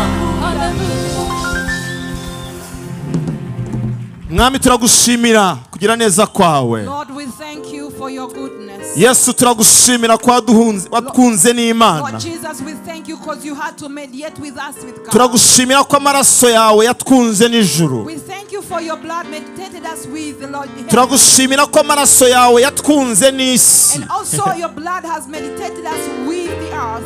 Bibiri ngo umaze kuzanisha amahoro amaraso yo ku musaraba wawe. And the Bible says, and you had first to shed your blood on the cross. Ngo yatwungisha n'ibintu byose. And you had to make us meditate with ngo ibyo mu isi n'ibyo mu ijuru. for those in the world and even in heaven. turagushimira umurimo ukomeye wakoreye ubuzima bwacu. We thank you for the great work that you have done in our lives. aho niho amateka yacu yahindukiriye. This is where our history changed. aho niho ubuzima bwacu bwatangiye gufata icyerekezo. This is where our life had its new direction. aho niho ducomokoraga kuri Adamu wa mbere. This is where you are separating us from the first utwerekeza Adam muri Adamu wa nyuma. and taking us to the last Adam. waje kudutahura. And you came to seek the one who waje was kudukura mu You ruzerero. came to take us from all our waje wanderings. guhindura byose kuba You bisha. came to change all things new. si umurimo w'uyu munsi. This is not the work you've just begun. ni umurimo umenyereye. It's a work you're familiar with. waduhinduriye amateka. And you have changed our history. twari abo gupfa. We were the ones to die. kandi urupfu rubi. And a very even bad death. igitondo kimwe But then uratwibuka. one morning we were remembered. uhitamo guhindura And then you byose. chose to make all things uhindura new. imikorere y'iyi You si. change the working system of the world. utuvana mu mikorere And you y'ibitambo. take us from the working of sacrifices. utwinjiza mu gitambo cy'amaraso yawe. And you ushered us into the sacrifice of your utuvana mu blood. butambyi bw'abanyabyaha. Take us from the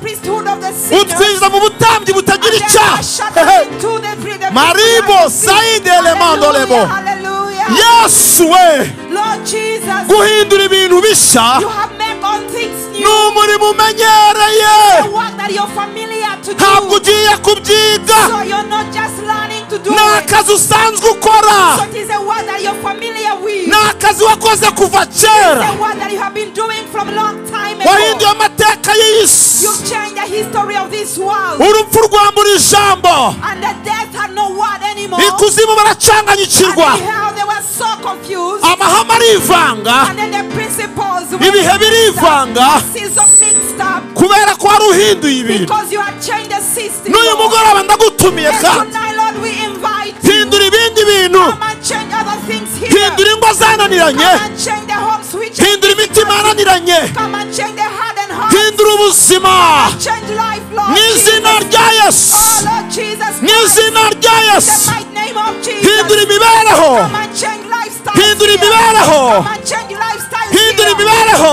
Come and change lifestyles. hindura imibereho. Come and change lifestyles. hindura imibereho kuba misha. Come and change lifestyles to be new. hindura imibereho kuba misha. Come and change lifestyles to be new. hindura imitima kuba misha. Come and change the hearts to be new. hindura imitekerereze kuba misha. Come and change our mindsets to be new. hindura abana kuba basha. Come and change the children to be new. duhindure. Oh, come and change us. duhindure. Change us, Lord. hindura yesu. Oh, change me, my Lord hindura Jesus. yesu. Change it, oh Jesus. dukuramo ibishaje. Take us away the old system. dukuramo inyama zirwaye. Take away the duhindurira umutima. and change our hearts, Lord. duhindurira impyiko. Change our kidneys. duhindurira umwijima. Change our liver. hindurira ibihaha. Change our lungs, Jesus. hindurira imitsi. Change our veins. mu izina rya yesu. In the name of Jesus. hindurira amaraso. Change our blood. amaraso yanduye The blood which is not yasimbuza amaraso well. mazima. And also change it with a clean amaraso arimo blood. kanseri Blood which has cancer. yasimbuza amaraso mazima. Change it with a new blood which uwo is murimo pure. urawumenyereye. Oh, you are familiar with this kind mu of izina work. rya In yesu. the name of Jesus Christ. hindura abaririmbyi. Change the singers. hindura abaririmbyi. Change the singers, Lord. injira mu baririmbyi. Okay, to the singers. ubahindure mana. And change, my Lord. ubahindure ubuzima. Change their lives, my God. ubakura mu And kuvanga. take away from them. mu izina rya In the yesu. name of Jesus Christ. ubahe ibihe byo gusenga. Let them learn to pray. ubinjize mu mwuka And w'ubuhanuzi. also put them in the spirit of hindura prophecy. ibintu. Or change things, my hindura Lord. abacuranzi. Or change the instruments. mu izina rya In yesu. the name of Jesus Christ. hindura abigisha. Change the preachers and duha teachers. amavuta mashya. Give us a new anointing. duha Lord. amavuta mashya. Give us a new anointing. duha izindi Give mbaraga. us a new power. duha ubundi bwenge. Another kind of wisdom. duha icyerekezo. Give us direction, mu Lord. izina rya Of yesu. Jesus Christ. mu izina rya In the yesu. name of Jesus Christ. aya magufa yamunzwe. All these bones which are not well. aya magufa These yamunzwe. bones which are decaying. aya magufa These yamunzwe. bones which are decaying. aya magufa These yamunzwe. bones that are decaying. yagurane Oh my yesu. God, Change them, Lord Jesus. yagurane Yesu Change them, Lord Jesus. twarayamunzwe They're the ones which are decaying. uzana amazima. And then bring the newborns.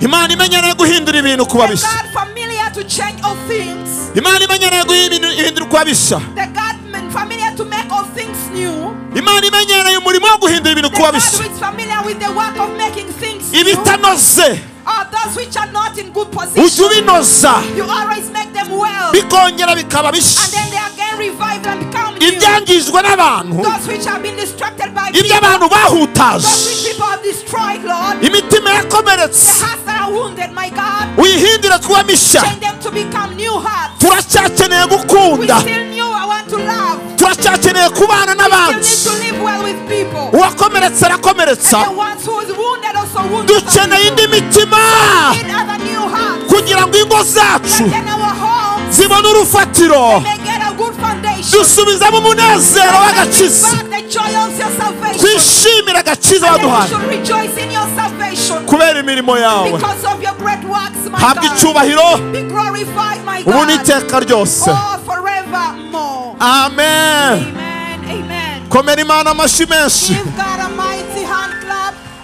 komera Imana amashyi menshi. Give the Lord God a mighty hand clap. Haleluya. Hallelujah. Kuri bamwe basa nk'abategereje ikintu, It's like as if we are expecting something. kuri bamwe bameze nk'abategereje ikintu, To some, it's like they're expecting something. ariko abandi But then others, bameze barimo barenjoyinga ubuzima burimo burahindurwa. it's like they're enjoying the lives that are being changed. Si igikorwa kizaba, So it is not an action that is yet to ni be done. igikorwa kirimo gikorwa. It is an action that is being done. Ntabwo ari isezerano It's y'ibitegerejwe, not a promise that we are waiting for. n'ibyo Imana irimo irakora. It's what God is doing in our midst. Hari ibyo ikorera ku karubanda, Those things He do in broad hari n'ibyo daylight, ikorera mu and there ibanga. are those He does in secret. Hari ibintu Imana irimo ihindura There are things bucece, God is changing hari secretly. ibintu Imana igenda ihindura There are bucece, things God is changing secretly. ibintu byakwinjiranye The bucece, things that have come up in your life Imana secretly, ibihindura God bucece. is also changing them Hari secretly. ibyemezo byagufatiwe bucece, Yeah, the decision taken up Imana against ibirahindura you, ibyemezo but then God bucece. will change them secretly as Hari well. imitego watezwe There are bucece, also traps that have been set in Imana secret. yimuye bariyeri God is also bucece. taking away all those Hari barriers. umurimo w'Imana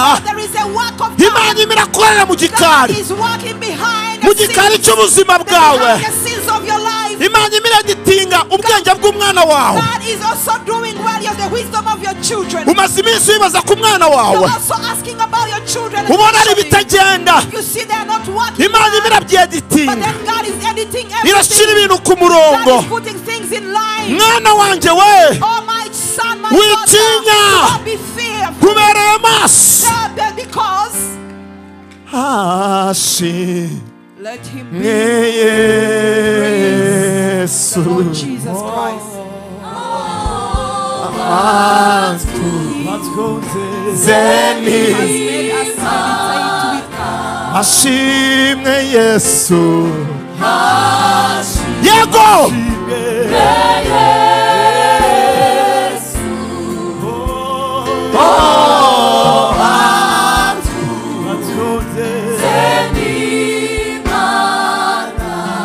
haleluya.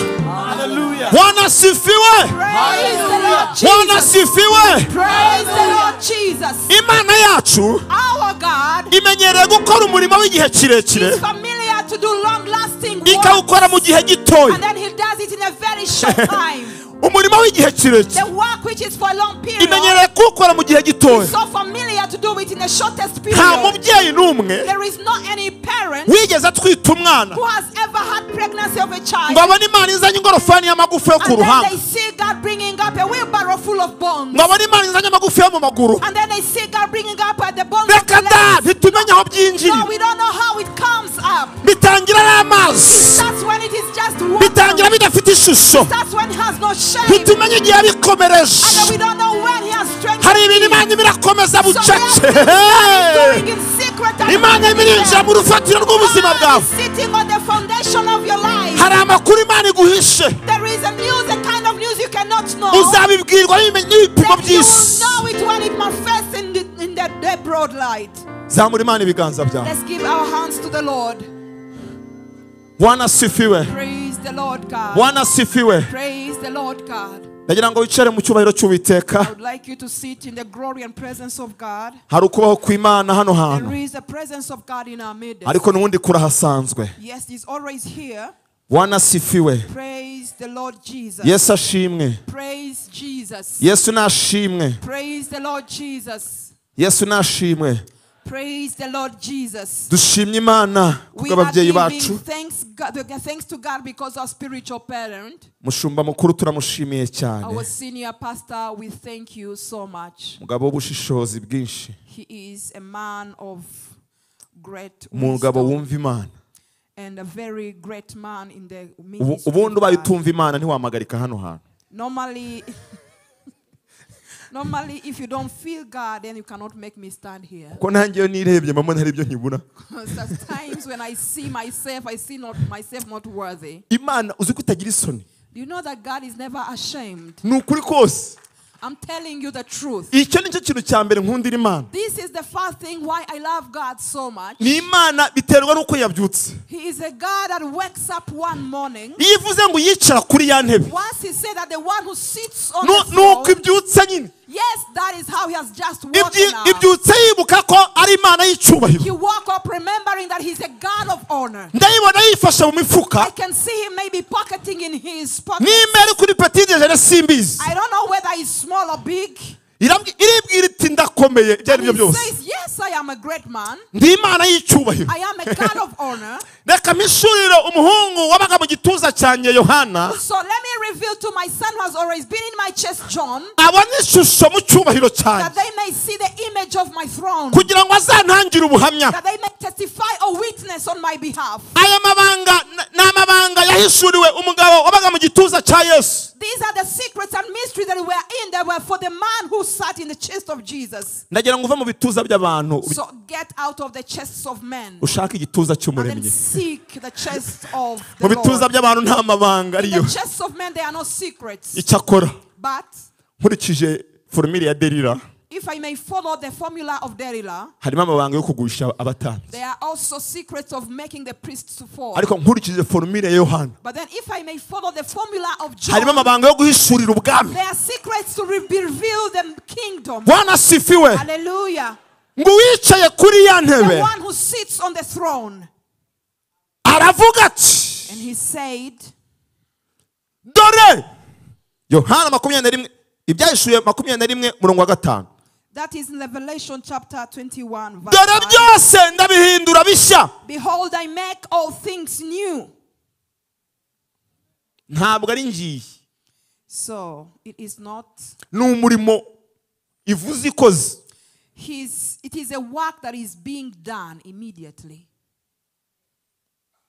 Kuva ijambo ry'Imana ryakugwaho Since the word of God has befallen on you, Satani byari bimurangiranye. then it is over for the devil. Iyicara kuri ya ntebe yivuze. The one who sits on the throne, once he Ariko says, tureke iriya yo hejuru n'iyinaha byonyine. let's live around the one in heaven, even the ones here on earth. Umwe mu bagabo bicara ku ntebe zinaha. One of the men who sit on great positions here, Iraba ariko ibintu by'imiyenzi muri uyu mujyi mubona bigezweho. they say things of Mu gitondo abahungu babyuka bayikuraho. Niwacu mbona iri kuvaho. destroyed. Ndavuga nti ijambo ry'umuntu ukomeye Because a word from a great man, rigira imbaraga nyinshi it is powerful already. kandi atarivuga. And once he never Na n'uyu spoke, munsi tuba tugifite aba expert bazi kogosha until imiyenzi. now we could be having specialists who know how to cut those trees. Niyo mpamvu hari ibintu Imana itegekesha ijambo That's why there are things God kugira ngo will iduhe command by shift, His iduhe word, kwimuka that they may have the power to shift. n'ubuyobozi buhumekerwa n'Imana. And even the leadership that has had the expression from Mujya mumenya God, gukoresha authority. it always knows how to use authority. Imana tubaye mu kogosha imiyenzi. God said that you should cut these trees. Sikaye mwubaka za ruriba. And now we are building up with good bricks, burnt. Mana ni nziza n'ukuri. Our God is so good. Noneho iyicaye kuri ya ntebe iyo mu ijuru apana iyinaho. So now the one who sits on the throne in heaven, not in N'iyinaha earth. mwumvisha ko itoroshye. Yes, here in earth also we are not easy. Iya hariya yo birenze So kutoroha. how about in heaven? He is beyond. Iravuze ngo ndabihindura bishya. So he says, behold, I make all things Ntabwo bica new. muri Sena. Not only it is one, it's not going to go via the Kandi Senate. kuva mbivuze And once I've spoken, ni bibe. let Kuva it be. bivuze ni bibe. Once he said, let it be. Kuva Imana ivuze ibintu guhindura ibintu bishya ni Once bibe. God is saying to make all things new, let Ni it bibe be. nonaha. Let it be right Ni bibe now. nonaha. Let it be right now. Mu gitabo cya Yohana And then in the book of John, harimo kuremwa kwishinja there are also the creation of the new world no kuremwa kw'ijuru rishya. and the creation of the new heaven. Twavuze ibihe uko bizakurikirana. So we are talking about how seasons and times are going Tubihera to mu follow. itangiriro. And we started from the Genesis. Tubihera muri innocence. And we started from the innocence period. Tubigeza muri eternity. And until the eternity period. Hazaremwa Yerusalemu nshya. Whereby the new Jerusalem is going to be created. Tuvuga igihe Yesu azaza kuganza kuri iyi si. And then we talk about when Jesus is going to reign in the world. Iri jambo So this word, ryarimo combination y'ibintu bibiri. it had a combination of two things. Harimo umurimo wo mu gihe, There was a work of the time hakaba n'igikorwa gitangira mbere y'igihe. and also the action that is going to start before time. Hari umurimo Imana ikorera mu gihe. There is a word that God works according to the Hari season. ibishya biremwa mu gihe. And there are also things new which are made in the new season. Bigatangira gushyirwa mu And bikorwa. they start to be put into action. Hari n'ibiba. And there are those which are Ako met kanya. immediately. Bwana sifiwe. Praise the Lord Jesus. Yesu nashimwe. Praise the Lord Jesus. Bwana sifiwe. Praise the Lord Jesus. Twavuze ngo Imana yacu So we can say that our God, ifite imbaraga n'ubwenge He has power and bwo wisdom gufata ibizaba to take the things to come ikabihindura ibibaye. and then He makes them to be. Nk'uko byabaye kwa Lazaro. Just as it happened in Lazarus' Yesu time, ageze mu rugo rwabo. when Jesus had come into their Lazaro home, amaze iminsi apfuye. when He had finished 4 days dead, Yesu aravuga ngo ariko Lazaro musaza wanyu azazuka. Jesus said to the sisters, your brother is going to be resurrected. Marita aramubwira ngo iby'ibihe narabisomye. And Martha said, yes, I read about the time and season. Ndabizi ko azazuka ku munsi I know in w'umuzuko. the resurrection time He's going to resurrect. Yesu aravuga ngo ariko ninjye kuzuka. And Jesus said, I am the resurrection Ntabwo man. ari ngombwa ko Lazaro ategereza iminsi There w'umuzuko. is no need for Lazarus to wait for the time of resurrection. Kandi ari njye uzura abapfuye. Yet I'm the one who resurrects the dead. Marita amaze ushatse kumbwira ko icyo gikorwa cya kera wacyegeza hino kikaba uyu munsi. So Martha says, so you want to tell me you can bring it closer? Yesu aravuga ngo yego. Jesus said, yes, Martha, I can. Mfata ibizaba So I take the things to happen in nkabihindura the future ibibaye. and make them to happen today. Mfata ubuzima bwo muri eternite I take the time from eternity nkabuzana mu gihe and I cy'ubuntu. bring into the time of grace. Mfata ijambo riri mu Batesalonika ba mbere 4 I take the word from Thessalonians 1:4 nkarizana muri Yohana and I bring it in John. ngacanganyikisha isi. And then I'll confuse this world. Ngacanganyikisha I'll amategeko y'abantu. confuse the commands and Imana laws of ijya people. confusing abantu. And then I confuse people Imana around. ijya inyuranya ibihe. God will exchange times. Mu gitabo cya Daniel 2 In the book of Daniel chapter 2, Bibiliya ngo ndi Imana inyuranya ibihe He said, I am the God who changes ngo times. yimike abami. And I also make kings to reign. Imana inyuranya ibihe byawe. May God exchange your times and seasons. Imana inyuranya ibihe byawe. May God exchange your times and seasons. Imana inyuranya ibihe byawe. May the Lord God exchange your times and Ibihe seasons. by'izuba ryinshi At the time of too much sunshine, Imana ikuvishirizamo imvura. may also God bring down the rain. Nagiye i Dubai. I went once in Dubai. Mana yanjye. Yesu we. Nawe wahinduye ibihe nyine.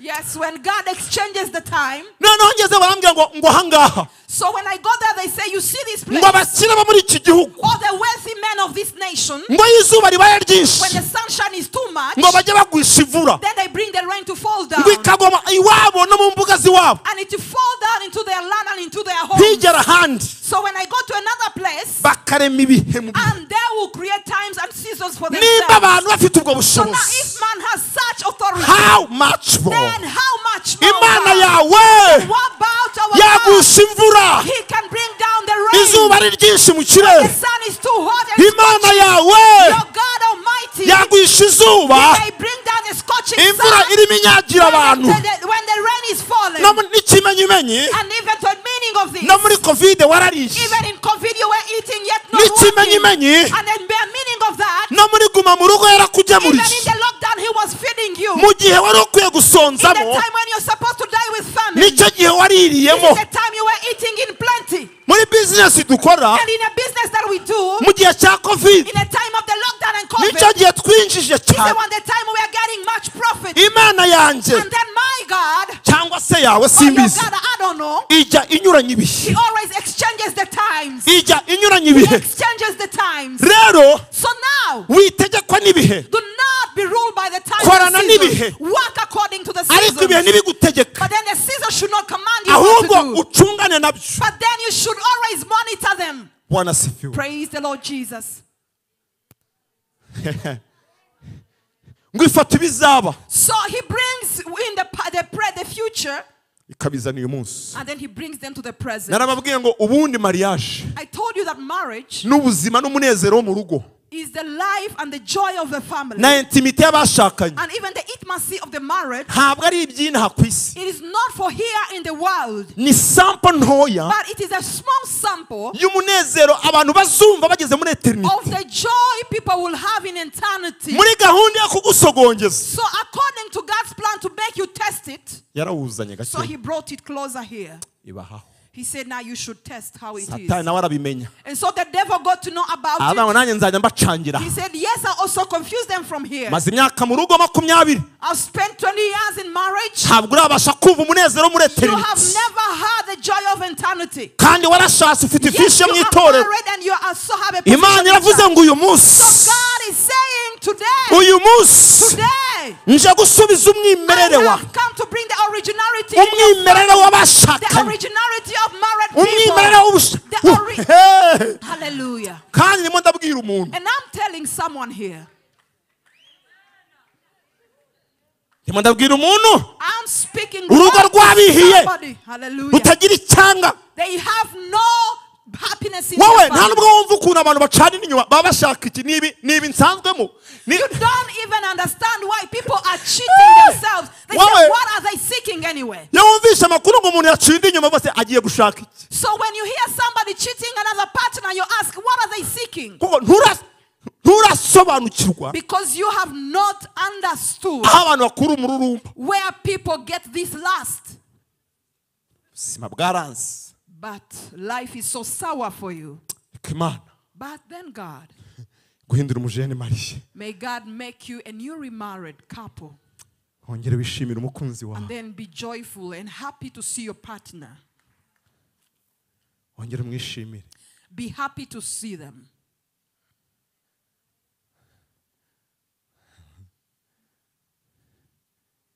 Mana ihindura ibintu kuba bishya. God will make all things new. Mana nanjye mpindurire ibyanjye. My God, you should make also my new. Ndabifite byajeho urubumbu, I have those which are decaying. ndabifite byatoye ingese. They also have lust. Sijya ngo mbivugire imbere y'abantu. So God, you want me to tell it to the people? Cyakoze ubihinduye navugaho duke. But once you change it, I'll testify. None And now, ibyo bita ubuhamya. this is what is called testimony. Umuntu yazashima Imana. And God will and people will praise God. Ko n'ubu nta kutagize nuko. Because even now you have done Hari something. ibintu wahinduye There are iwanjye. things you have changed in my home. Hari ibintu wahinduye. There are things you have changed in my marriage. Era kumpera uko umwaka ushize duhuye ntiyamenya. Because the one who saw me last year, right now, they cannot recognize who I am. Hari agatushe k'ijuru. Yes, there is a covering and a covering from Hari heaven. agatushe k'ijuru. There is a covering from heaven. Wowe yaba yarageze iwanyu. Yes. Oh, Imana ishimwe. Yeah. Nibaza ukuntu waba uhagaze uruhande rwanjye. So I imagine how you could be standing right beside me. Yesu ni mwiza. The Lord Jesus is good. Rero twaravuze kwa kabiri. So on Tuesday we were saying, turavuga ngo mu rurimi rw'abagereki bita Koine Greek, and we said in the Greek language, hari amagambo which is abiri called Greek, asobanura new, asobanura ikintu gishya. there are two words explaining something new. Ijambo rya mbere rivuga neos, The first word was neos, bivuga new in time, which is called ibishasha mu mu bihe. gihe. Ibishyashya ariko mu gihe. Ibishasha mu gihe, new in time. Hari ibintu Imana ihinduza igihe, There are things God will change with time, ikabiha igihe, and then gives it time, igihe kikabihindura. and time will change it. Kandi intambara y'abadayimoni no kurwanya abadayimoni wayishobora. And you can also be able to fight the battle with demons. ariko nta muntu urwana n'igihe ngo agishobore. But there is no person who fights with a season and then also overcome it. ahubwo igihe turakimenya But then we understand the season and time, tugahindura imikorere, and then we change our system of working. tugakora imikorere igendanye n'iki gihe. And then we work according to the season. Wanasifiwe. Praise the Lord God. New in time. New in time. irindi jambo rikavuga ngo kainos. The second word is kairos. bivuga not kairos, no. Kainos. Kairos. Okay, kanios. ntabwo turabagereki, vuga uko ubyumva bazishakishiriza. It is kanios, Kinos. gutyo wowe iyo unabitinzeho utuma abantu badufatira mu ukavuga tambuka ukikomereza ukabacangira aho ngaho nyine nabo bagasigara baca. ariko nyine ni kainos ni mari. It is kainos. aho bivuga new in nature. It is new in nature. Vishya muri kamere. mu miterere yabyo, In their nature. mu mwimerere yabyo. In their originality. ni ukuvuga ngo rero Meaning that ibi Imana irimo iravuga what God is saying here, harimo amagambo abiri there are two words combined, kandi y'ingenzi, yet very major words. ni bishyashya mu gihe. They are new in time. hari ibintu Imana ihinduye, There are things God is changing, ariko mu gihe but then with time. hari ibintu Imana ihindushije igihe. There are also other things God is using time to change. ni ukuvuga ngo So meaning that mwene ibyo such things, si ngombwa ko Imana ijya guhindura iyi mikoro mu gihe, iyi bafure mu gihe, there is no need for God to change this back. ahubwo ijya ku bihe But then he goes to the times, igahindura ibihe and then he changes the seasons, kugira ngo n'ibi bihinduke, so that even this one may change. igahindura ibihe And he will change the seasons, kugira ngo n'ibi that bihinduke. even these ones should change. hari n'ibindi rero And there are other things, bivuga ngo ni bishya ariko mu miterere yabyo, but which will remain in their form, but in their system they change. kubera ko muri uyu mwaka wo gusimbura, Because in this year of replacement, ibyo ari byose ntabwo uzasimbuza umugore wawe. yes, you'll not replace your spouse. kameme Yes, that is a fact. ni ukuri. That is a fact. utabyumva nabi ngasanga Do not- wasubiye kuri Google urimo urareba ibigezweho. Do not mistake it and then go back nta nubwo to something. uzasimbura umugabo You're wawe. not going to replace your husband mu or by'ukuri wife. hari ibintu bidasimbuzwa Truly, there are things which are irreplaceable, ariko bihindurwa, yet they are changed in nature. bivugururwa, And they are changed and biba revived. bishya. They are made new. mu by'ukuri warakijijwe, Yes, you are saved. ntabwo Imana yongera kuguha akandi gakiza. God is not going to give you more salvation. agakiza ni kamwe. Salvation is just one. niyo mpamvu Dawidi yasenze ngo And that's why David prayed unsubizemo and he said, restore unto me umwimerere the w'agakiza, joy of your salvation. kuko ntabwo iyo uguye utakaza uburyohe Because bw'agakiza, once you backslide, you lose the taste of salvation. ukaba ufite igishikarete mu kanwa ariko kitakirimo uburyohe, Yes, you have a chewing gum which has no taste anymore. ukaba witirirwa urugo ariko rutagira icyanga, You're named after a marriage which has no joy within ukaba it. ufite amazi mu cyimbo cya vino, You have water instead of wine. ariko Yesu yavuze gutya But then once Jesus says in ni this ugusubiza manner, uburyohe mu then he is restoring the ni ugusubiza joy. icyanga mu He is bintu, restoring the ni joy. He ugusubiza is restoring the taste, ibintu mu mwanya wabyo things into their position, ku buryo ubireba so that the one who sees it, abona ari bishya. they will see it as something new. Yesu ashimwe, Praise the Lord Jesus. Yesu ashimwe. Praise the Lord Jesus. rero So now, reka turebe let us see well muri experience in y'Imana the experience of God aho yigeze kubikora where he once did this same thing. mu gitabo cy'abakorino ba kabiri In the book of 2 Corinthians 5:17 5:17, Bibiliya iratubwira ngo the Bible reads and says, ngo iyo umuntu ari muri Yesu Kristo, si byane 5:17, when someone is in the Lord Jesus, ngo ababaye icyaremwe gishya, then he is made a new creature, ngo kandi ibya kera biba bishize. and all things have passed away. Ibyo biba ryari?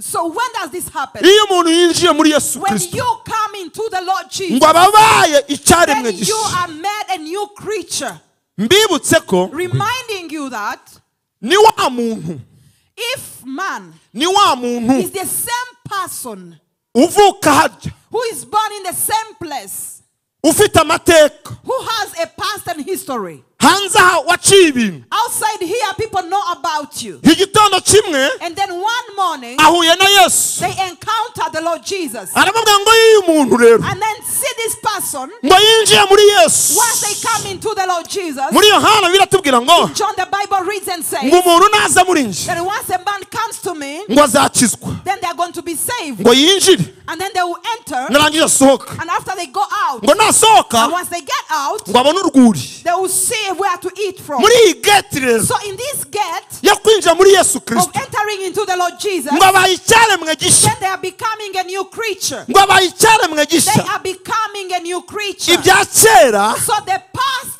things, birashize they pass away. abaye icyaremwe They gishya have become a new creature. mu yandi In magambo other words, ameze nk'inzu it's like a house, ariko yo mu cyaro but a house in the village. itagira amazi It has n'umuriro water and even electricity. ndavuga icyaro cyo muri Zambia I'm cyangwa talking ahandi about the village in Zambia somewhere else. ibyaro byo mu Rwanda bifite amazi For the n'umuriro villages in Rwanda, they have water and electricity. none So now, cyangwa ahandi ntazi niba muri Zambia byarahageze ubwo nta handi or ntazi maybe in another nation that I ubwo don't ni know icyaro cyo muri about. Singapore wenda Okay, maybe it is a village in Singapore. ni icyaro cyo mu Bufaransa It's wenda a village maybe in kuko France somewhere. ibyinaha byo Because the villages here in mazi Rwanda, yatugezeho n'ukuri we have kose water everywhere. rero uyu muntu So this person, abaye icyaremwe they gishya have become a new creation. yari asanzwe ari inzu itagira amazi n'umuriro They were a house without water and electricity. niyo mpamvu yari atuwemo n'umwijima And that's why darkness dwelled in them. ariko ageze muri Yesu But once they came to the Lord Jesus, iterambere riraza and now he had development. ubundi agakiza Normally in salvation, kaguhindura umusirimu it makes us people who are umuntu updated. wakijijwe ucyambara ibyayi Person who is saved and you're still putting on 50 keretse ari ikibazo cy'ubukene maybe when you're poor, ko nubwo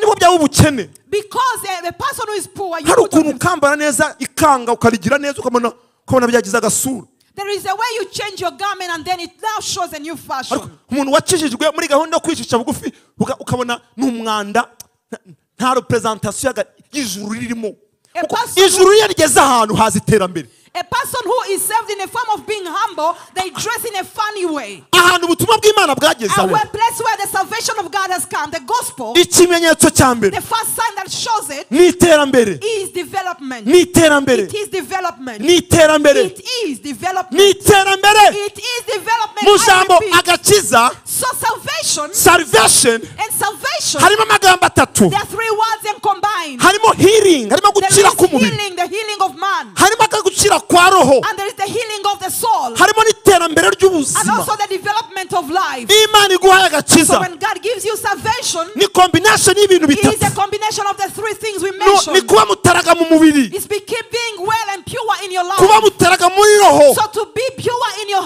good with ni good ukugira health in your soul, access no ku you buzima have bw'ibifatika access to the tangible things. Yesu rero So now Jesus, ikintu cya mbere ahereyeho the first thing he's starting with ni amashanyarazi is electricity. no kuremwa ku isi And even the creation of the ngo world, yasanze ibintu he byivanze found everything in confusion. ngo ahageze And then when he came, aravuga ngo nanga umwijima we he said, I detest ngo darkness. ntihabeho Now umucyo let there be light. Hallelujah. ngo itandukanye umucyo n'umwijima He separates darkness ngo and light. ibyita amanywa And he ibindi called byita it ijoro day, another one he called it night. satani atuye ahantu habi So the devil lives in a very bad place. atuye mu mwijima He lives in darkness. niyo mpamvu umuhungu ushaka gukoresha ibyaha And that's why anyone trying to put you in sin, akujyana mu then kijima they are taking you somewhere in the dark spot. ariko Yesu But then the Lord Jesus, adushyira mu mucyo he brings us to light. niba muri abana b'umucyo If they are children of light, iterambere ryaraje the development is already with you. kuri uyu muntu rero So on this person we come back to Yesu akoze installation Jesus is y'amashanyarazi installing electricity wires on him atanze umucyo and is giving light in the muri house. Yohana Bibiliya atubwira ngo John the Bible reads and says nguwo that this person, ngo yari ubugingo bw'abantu he was ngo muri we hari mu bugingo in him there was life, ngo kandi ubwo bugingo and this life ngo bwari umucyo w'abantu was the light of people. ubugingo muri wowe So the light inshingano yabwo bwa mbere its first responsibility ni ukumurika is to light. ni ukumurika Is to light. Yesu we ntabirangirije aha So Jesus is not finished yet. amushyizemo amazi And then he puts water in this person ubuzima and then have life. amazi ni ubuzima Water is life, ariryo jambo ry'Imana which is the word of God. ijambo rya And Yesu the word of Jesus, riza muri wowe it also comes within this Bibiliya person. iravuga ngo And the Bible Bible continues nguba muri nje that the one who dwells in ngo me amagambo yanjye akaba and muri the mwe words be in them, ngo muzasaba icyo mushaka and also ask anything you want. cyose nzakibaha Everything I'll give it to you. kubera ko ubuzima Because bwabagezemo. life is already new. Yesu ashimwe. Hallelujah. Iyo nzu rero So this house, rifite ibyumba it bitatu. has 3 rooms within it. Icyumba kimwe The first room, principal it is the principal room cy'ababyeyi. of the parents. Ababyeyi barikunda kwera.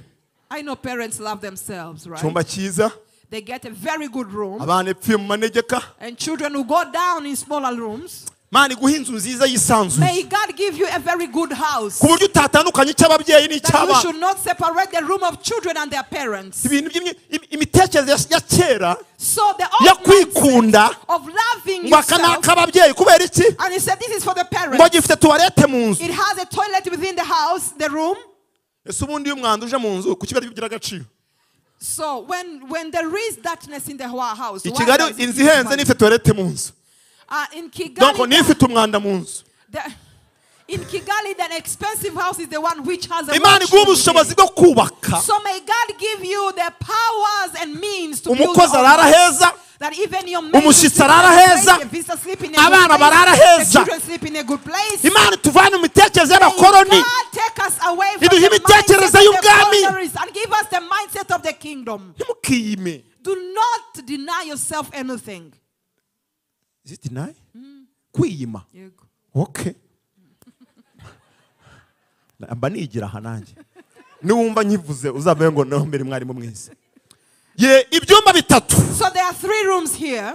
Icy'ababyeyi nyine navugaga. The principal room for the parents. Muri iki cyumba In this room, kuri wa muntu wa kera on this old person, hararagamo there were only igice cyitwa umubiri. the part called the body of flesh. Umwuka akarara muri cuisine pfiyo. And the spirit will sleep in the kitchen down there. Yesu ahageze rero. So when Jesus came, Aravuga ati hoya. he said, no, Nimba ari bitatu if there are 3 rooms, kandi icyiza ari iki, and the good one is this ntabwo one, umubiri wakiraramo njye ndi umwuka nkomoka mu ijuru. then the flesh cannot sleep in it, yet I come Ni from njyewe heaven and the ukiraramo spirit. abwira umubiri upakira ibintu bye usohoke. I am the one to sleep in this room. Tell the body and flesh to take. Kandi bakora isuku kuko And once ibintu by'umubiri n'abanyamubiri biba birimo n'umwanda. And they should clean it very well because I know you're always Mudasigamo dirty. ibiheri They n'ibinyenzi. should not put their bed bags and all sorts of spiders. Umwuka ufata icyo cyicaro. So the spirit took this first place, Amabwiriza yose y'uyu muntu mbere. and all the principles and of this person, Instructions. all the instructions of this person, Yavaga mu mubiri. they came from their flesh and Yakoraga body. icyo umubiri umubwiye. They did whatever the body instructed them to do. Ariko Yesu ahageze But then when Jesus came, atangiye gukora ibyo umwuka avuze. now he started to do what the Spirit says. Niyo mpamvu Bibiliya ivuga ngo And that's why the Bible says ngo abayoborwa n'umwuka that those who are led by the nibo Spirit bana are b'Imana. the children of God. Yesu ashimwe. Praise the Lord Jesus. Uyu muntu So this person, akiri muri iyo procedure when they're still in this procedure, administration yo mu ijuru the administration in heaven, ihita yandika email they write out, they send an email, bakayohereza kuri rupfu and they send it to death. bakabwira rupfu ngo rupfu we And they'll tell death, you know what? ndabizi n'ubupfu bwawe I know with your death character, hari igihe utamenya ibyabaye, there are times you don't know what is happening around. hari igihe utamenya ko nahinduye There are ibintu. times you don't know I've changed seasons. Uyu muhungu So this young man, yahawe ubwenegihugu bwe mu ijuru, they have the citizenship of heaven. ntabwo akiri wa muntu wo hinaha. They are no longer citizens of the world. Rero So now, wowe na bene wanyu you and your relatives, umunsi we nugera when the day comes, muzamubererekere or just separate yourself from him, muzamubererekere give him space to pass, ajye aho ab'ijuru baruhukira. that they should go where they are destined to go. Uzi ko na roho zacu zitazabikwa hamwe. Do you know that even our souls will not be kept in the same place? Abari muri Kristo Those who are in Christ, hari uburuhukiro, they have a resting place. abamwanze And batazinjiramo. those who denied him, they should not enter Iyo there. email So that email, umunsi wakizwaga the time you were saved, ikuzimu barayakiriye, in hell they received it. baravuga ngo aragiye, They say, now he has left us. aragiye nawe. They have left us, you know. Dayimoni wari umushinjwa ninde? And who was in charge of them? Which demon? Ari mu bitaro nyine, wamuhaga agakiza yabanje aravuna, They niwe yahereyeho. are hospitalized in the hospital because the one who brought salvation had to start with them. Ati nta bandi bantu bavukana se nibura ari bamwisunga. So he said, don't they have their next of kin that we should go and join them? Ubwo najyaga Dubai nanone, So now, let me come back to my journey in ko Dubai. nizera Yes, I learned a lot of things. twabaga dushoreranye, We were just going together abakongomani, with the Congolese abanyarwanda, and Rwandans abanyanigeria and the Nigerians n'abenegihugu b'i and even Dubai the citizens in Dubai. bari bavuye muri za misiyo. And they have their missions of which they accomplish. Mwagera kuri airport iwabo So whenever you go to the airport, bakagira ahantu bakirira abenegihugu, they had a place where they receive the citizens. mwebwe mugasiga mukururana n'ibikapu And you n'ibiki. just remain dragging your bags and luggage. Itorero ry'Imana So church of God, muzenjoyinga ibyishimo by'agakiza. you will enjoy the joy of salvation. Muri mwinjira muri paradise mwifashe mu mifuka. When you walk in the palace, pocketing in your pockets. Babwire Let me tell you, nubwo Imana yagusarura though God may take you, kubera ko muri ibi because in this time, Imana iri gusarura abantu. God is taking up his people. Mugira ubwoba. Do not be scared. Ese ko tuva gusarurwa nkabona muri ihebye. When I talk about being taken, then you are so Kandi mwarakoreye ijuru. yet you have served heaven. Ngewe mu mabwiriza ya mbere nahawe nuko mu gihe nzanyamo na ka opportunity ngomba kujya mbabwira ijuru kubera ko umusaruzi ari mu ruzabibu. The only instruction I was given whenever I get the opportunity to teach, I should tell you about heaven because the one in charge of the vine is harvesting. Ntabwo mbihanuye nimumbeshere. I'm not prophesying this. Nimumbeshere. Do not. Mvuze ko umusaruzi ari mu ruzabibu. I'm saying the harvester is in their Ubundi se akwiye kuba. So where should he dwell anyway? Rupfu. So death. Ikindi. Another thing.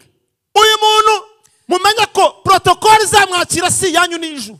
Get to know that the protocol to receive them is not from hell, it's from Niyo mpamvu heaven. adakwiye gusamba. That's why they should not always die in any kind of way you find. Abantu bapfa batera imigeri. The people who die kicking here and Ndimenya there, ko protocol yaje atari ijuru. get to know that the protocol around is not from heaven. Nigeze gusanga umuntu kwa muganga. I once found a patient in the hospital. Yari umuntu nakundaga cyane. This was the person I loved so much. Narabwiye Imana ngo ntuzamureke ngo agende ngo arimbuke n'ibintu yankoreye byiza. I told God, let them never perish because of the good Ngezeyo things they nsanga did. ari muri za bombone. So when I got there, I found the oxygen all over their body. Ancira iseterike. And then he just called me with a Arambwira ati sign. riri. He said, what is this? Uzi ko hano bankize.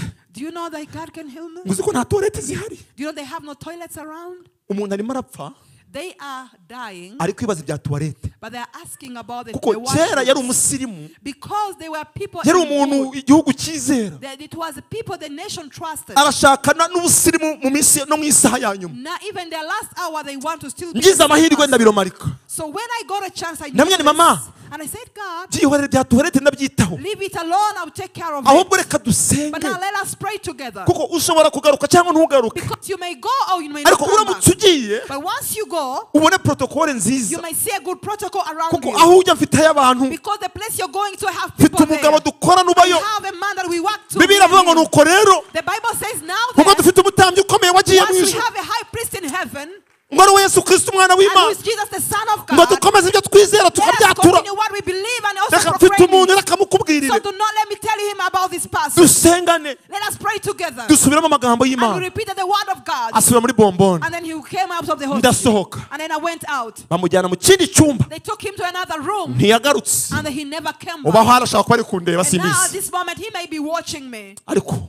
But ubusirimu bwawe then your good nature and good character, ntibuzagukerereze. let it make not you. Let make Mushaka not ubwami you. bw'Imana. Seek the kingdom of God Nibwo first. butarangira. And this which is not ever which does not Mureke end. iby'ubusirimu. And leave a lot of things of this Hari aho world. bidakora. There is some place it doesn't work. Mushake gukiranuka. Seek the righteousness of God Mwiyo matara n'iby'ijuru. and also be attached to heaven, Aho umwami wanyu ari. whereby your king is. Muve mu bintu gusa. Do not get out of the multitude. Ubutunzi Imana The izabubaha. wealth God is going to give it to you Kuko ntacyo mupfana nabwo. because you have no relationship with it. Bwana asifiwe. Praise God. Bwana asifiwe. Praise the Lord God. Yewe rupfu. So now you dead. Itangazo rya nyuma. The last announcement, Umunsi impanda yavuze. the day when the trumpet will be blown, Kristo aza gutwara itorero. when Jesus has come to take up his church, Muzihutira kumukingurira. always be fastened to open for Ari mu ba mbere him bazazamuka. because he's among the people to go up.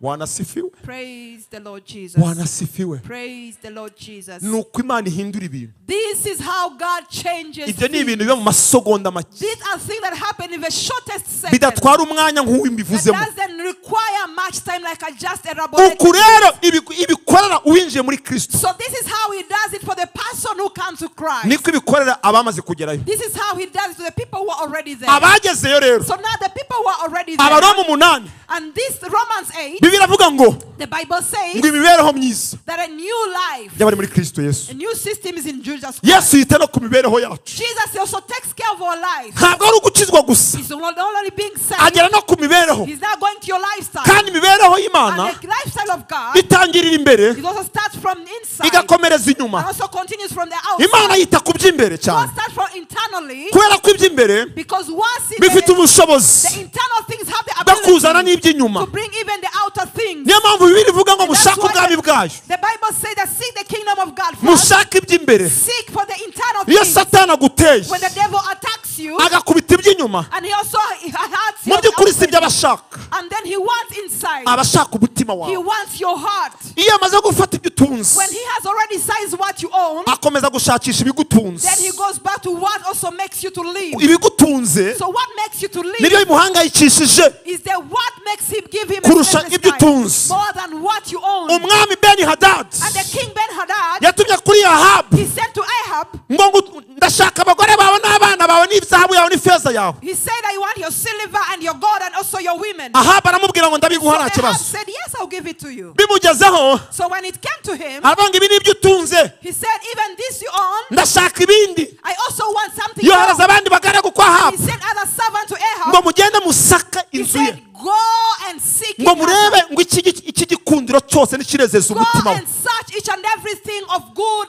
N'iki yashakaga And that's what he wanted. ni ibigutunze I am the one who makes you to live. iby'imbere. The inner things. Bwana asifiwe, Praise the Lord. Bwana asifiwe, Praise the Lord God. Bwana asifiwe. Praise the Lord God. Ibyo rero by'imbere So these inner or internal things ni imwe mu mibereho ya buri muri Yesu Kristo. are the things, part of the things of the people who live in Harimo Jesus. umutima wawe, It is your heart. ni Imana ishaka guhera wihindura, God start changing iguha your heart. umutima mushya, To give you a new heart. wongere kunezerwa That n'agakiza, you should have the joy of salvation. wishimire And be iby'umwuka. joyful in her salvation. Imana iguha ibyishimo And God birambye to give you ever long byo mu lasting mutima. joy of your heart. Imana iguha amahoro God to give you inner peace. yo mu mutima, The inner peace in your heart. kubera ko ibyo That because this, bifite ubushobozi it has the ability bwo kukugeza ku by'inyuma. to get you to get the internal, the external things. Reka mbabwire, So let me tell you this. ubundi hari installation zo mu nzu There are also the installations we make in our houses zikwemerera gucomeka keto, that allow you to even to connect your kettle, charger ya telefone,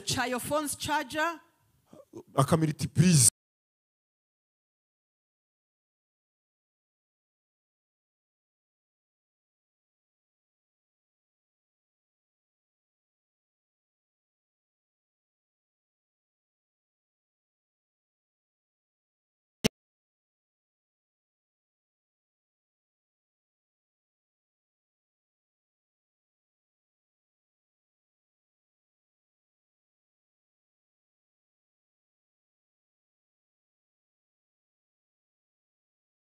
kuguha ibintu bikomeye, So when God, Yeah. then He starts to revise your installation internally. ikagushyira muri tirifaze, And then He will put you in that position.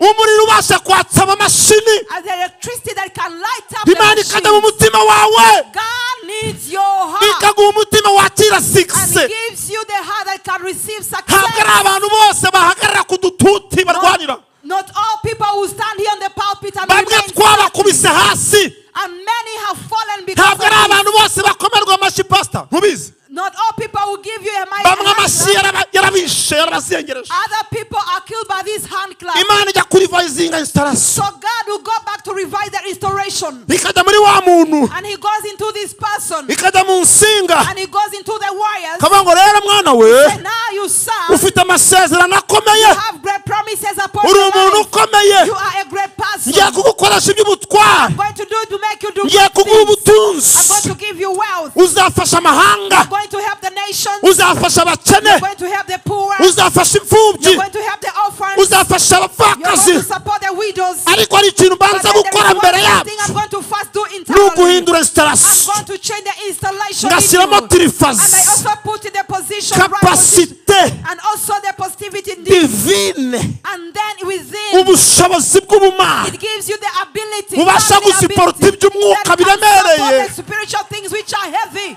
aho kwifuza iby'abandi. And you should not last for other Bwira Imana things. ibanze iguhindure, First change bwira Imana you. ngo mpindure installation Yes, I'll yanjye. change the installation of my heart. Namenye ko Then I get to know hari that, ingano y'amafaranga utampa, even there's a kind of money you cannot namenye give ko hari me. ubutunzi ntatunga. I got to know that there's a kind of wealth I Mu cannot gihe own. In a time hari ibintu bidakomeye when iwanjye, there are things which are not strong mu within me. mutima When in my heart, wageze ku musaraba, it is a heart that has come to the cross. kuramo ibimbamo binyanduza. So take away the thing that are making me to sin. Mu minsi yashize In a few days, twarimo dusenga, we were praying.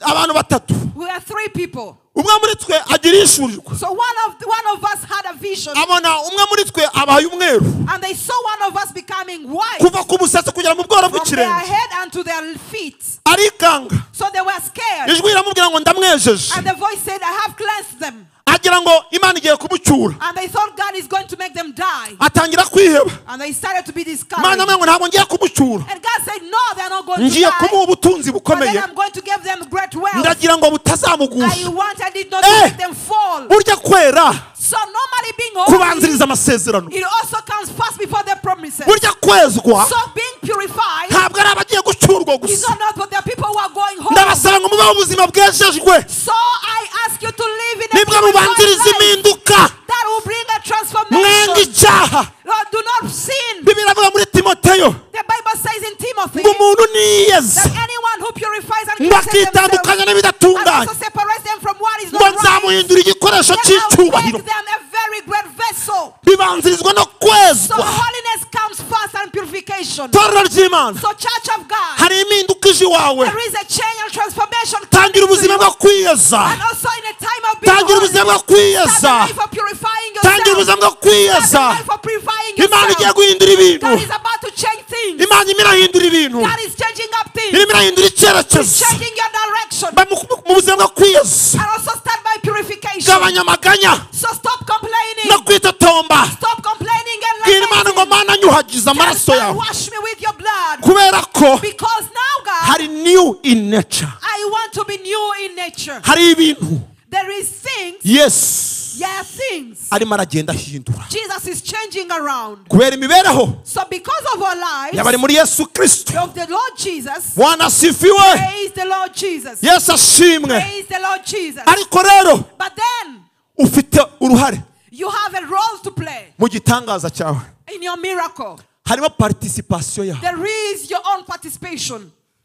Aburahamu Abraham, yakiriye abashyitsi, he received visitors. Imana iramutabara And God also came to his rescue imuha abana. and gave him a child. Dawidi David, yakuye amaboko mu mufuka he took his hands out of the pocket ajya ku rugamba, and he went for battle. yinjira mu ndirimbo z'abagore z'insinzi, And also he was sung among the women. baramuririmba ngo And the women praised him. Sawuli yishe igihumbi, The Saul killed 1,000. Dawudi yishe inzovu. And then David killed Washaka 10,000. kuza mu ndirimbo If z'insinzi, you want to come among the victorious jya ku songs, rugamba. go to the battle. Gideyoni Gideon, yumviye Imana, he obeyed God ayoboka Imana and also saw God kugeza igihe until when bamushyize kuri pano y'Imana they had to put on the pan of God. ngo kubw'inkota ya Gideyoni n'Uwiteka, And because of the sword of Gideon and God, ni kuri pano, this was on the ni pan. kuri high table. It is on the high table with God. Kuko uvuga bavuze Imana, One day they give an example of you. iyo ni also God. promotion. That is a promotion. Imana yaravuze ngo So God says 6 zanjye Gideyoni that my success with Gideon, turazigabana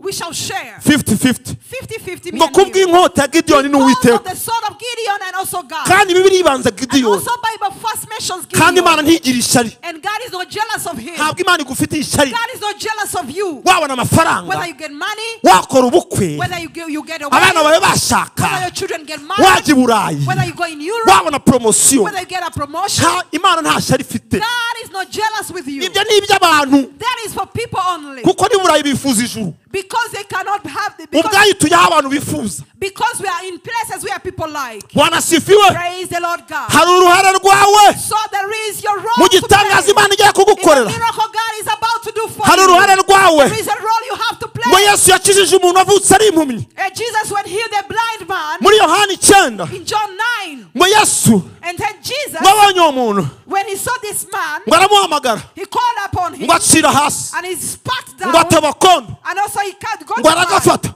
and he took it agasiga ku maso and he y'umuntu. had to put it on his eyes. Aravuga ngo igitangaza sinyuzuza He said, I will not fulfill this nawe miracle udakozamo akantu. when you have not done anything. Jya kuri Silowamu Now go wiyuhagire. in Siloam and wash your eyes. Jya kuri Silowamu nawe ugire Go to participation. Siloam and wash your Torero eyes. ry'Imana. Church of Hari God. akantu Imana ishaka. There is something God wants you to Ndagira ngo do. wige guprovoka igitangaza. I would like you to know how to provoke a Ninde miracle. And who among us watumye who made who watumye mu bukwe bw'Ikana in the wedding in Canaan haba igitangaza? there to be a miracle? Who was that? Ni Mariya. That was Mary. Yaraje She came amenya icyabaye, and she knew what was abona ko happening. vino yashize, And she knew that wine was over. yibuka umuhungu we, And she remembered his son. yibuka amasezerano, And remembered the promises. aravuga ati navuganye na marayika, And he said, I spoke to the angel. reka ntabara abantu. Now let me come to the rest of these people. Vino yashize. He said, wine is over. Mugore, Woman, tubigendanyemo gute? how do we get Ntabwo uzi ko ari neos, new in time. It is neos, new Ntabwo uzi ko in igihe time. cyanjye kitaragera. Don't you know my time is not yet? Aramwihorera. And Mariya he kept ntiyasubije. silent. Mary didn't reply his son. Aragenda. So she went Abwira abahereza and he told the servants, icyo ababwira mu gikori. whatever he says, do it. Nkunda abagore nka ba Mariya. So I love women like Mary. Abagore bari sharp. Women who are so sharp. Mwagiye muba sharp. Always be sharp. Muba sharp. Umenya ko umugabo ajya kubwiriza utera ipasi. Muba sharp wanati, muba sharp. Muba sharp mwababyeyi mwe. Niba muzi Yesu mukorera. Always be sharp women. When your husband goes to preach, you iron their clothes very quickly.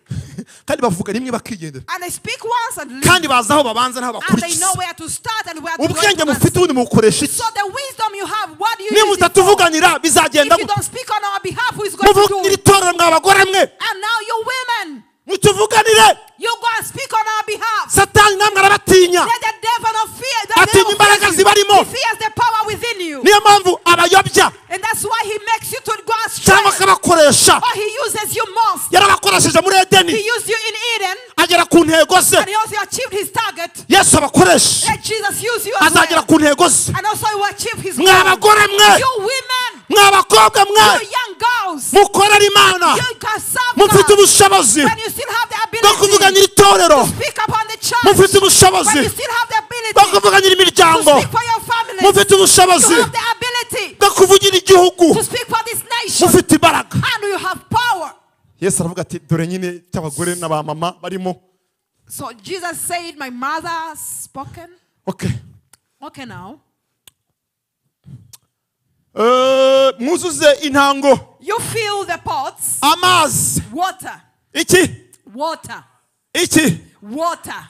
Ngo baravoma, biravuga ngo barayavoma. So they said and fetched water. Bavoma ki? They fetched water. Amazi. Water. Ngo bayashyira And they brought it where? mu ntango. Into the pots. Ngo ziruzu. And they were full.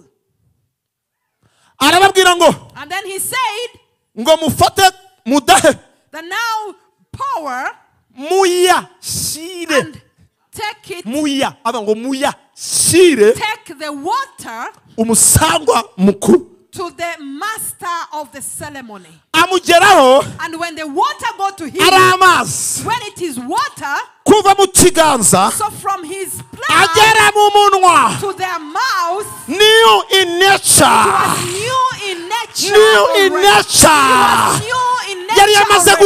guhinduka. It had already Reka changed. ubuzima bwawe So babuhererekanye. let your life be Reka abantu changed. baguhererekanye. Let them change your life here and there. Baguhindurire poste mu Let them kazi. change your position in your job. Bakumanura cyangwa Let them bakuzamura. see you and see you higher. Imana izakuzamura ku meza y'ibwami. God will take you high on his own good. Imana yanze kuguhishura God did not want to reveal you ukiri mu biganza by'abantu. when you are still in the hands of men. iyo Yesu aza kwihindura vino Yes, so when he changed into wine, ikiri mu ntango when it was still in the pot, abakoboyi barayinywereyeyo the servants would have drunk it from there. Yesu aravuga ngo reka ndabazi And so Jesus said, take the ibyo abantu water. ndabizi I know these people's ibyo abantu ndabizi nature. I know the nature of these Yesu people. yaragwishe So Jesus is hiding ijuru you. ryaragwishe Jesus is hiding you and heaven is byanze hiding you. kukugaragaza hakiri kare He cannot manifest you right now. kugira ngo abantu So batazakwica that people may not kill you, my friend. ijuru ryarabahishe Heaven has hidden you. byanga kubagaragaza And hakiri has kare not revealed you in nature kugira ngo time. mutazagwa mu So nzira that you may not fall on the kugeza journey. igihe muzagerera Until when you get to an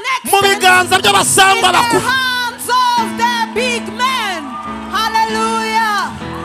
new in nature That is new in nature. new in nature That is new in nature. ihindura Being changed, akamero k'amazi changing the nature of water. ihinduka vino And it changed into wine. umusanga akubisaho umunwa And when the master drank up, aravuga ati yabawe he said, wasanga oh, what is this? ngo abwira umukwe And he told the bridegroom, ngo narakwigishije ngira ngo ubwenge he bwaraje said, I taught you and I thought you had some wisdom. mwene izi bazizana ryari Such wines, when do they bring it? baziheraho They start with them, my son. none ukazanye nyuma Now you brought it last. niwe se Was it him? murashinyagura It was not him. muzi iminsi twategereje iki cyumweru Do you know the times we have ngo waited imana ibihindure bishya that God may make it new? abantu barimo barakurenganya People are persecuting ngo kujya you. utatubwiye ibyo uriwe hakiri kare Why didn't you tell us about your wedding? kujya utatubwiye ibyo ushoboye hakiri Why kare didn't you tell us about your abilities? kujya utatubwiye ko ushobora kuvuga ubutumwa Why didn't you tell us you can be a good evangelist? nari ngitwikiriye I was still covered. nari I ngitwikiriye was still covered. nari ngitwikiriye I was still covered. nari ngitwikiriye I was still covered. marayika And so the angel, ajya mu rugo rw'ingumba he went into the home of a barren mu woman gihugu cy'isora in the nation, in the land of Sora, ku mugabo w'umudani on the man called Daniel. w'umudani He was a man from Dan.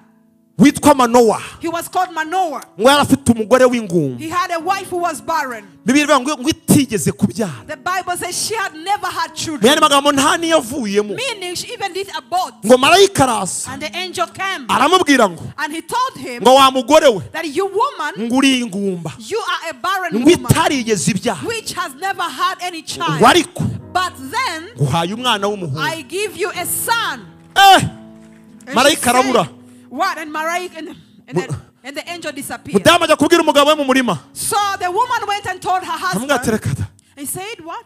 hari umuntu uje ambwira ibi ngibi A person has come to me and spoke to me these words. manowa ngo yinginga uwiteka And Manoah pleaded with God. abacamanza 13:8 That is Judges 13:8. ngo nyagasani ndakwinginze The Lord God, I plead with you. ngo twohereze wa muntu w'imana Send this man of God agaruke that they may come back atubwire uko tuzagenza urya mwana and tell us how we are going to also take care of this child. dore uruhare rwanyu rukomeye So this is your greatest role you have to play. nuko muzagenza uwo mwana Is the way you're going to treat this child. ibi byo Yesu we agiye kubikora So yes, Jesus is going to do his role.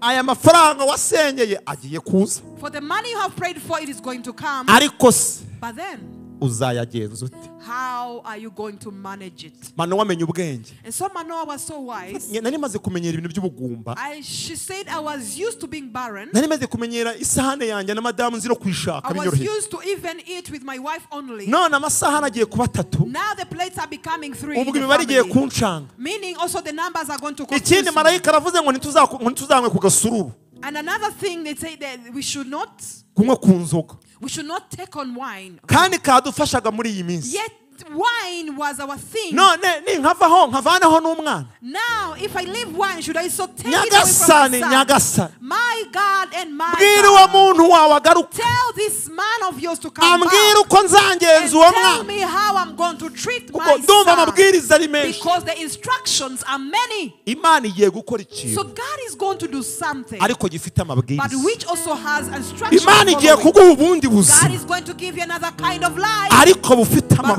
being amabwiriza followed with instructions. imana igiye kugaruka God iwawe is coming up in your home, ariko biherekejwe but also n'amabwiriza followed with instructions. hari ibintu imana irimo itangire Things mukora God is starting to work on, ariko wite ku mabwiriza but also take care on the instructions. new New in nature in nature.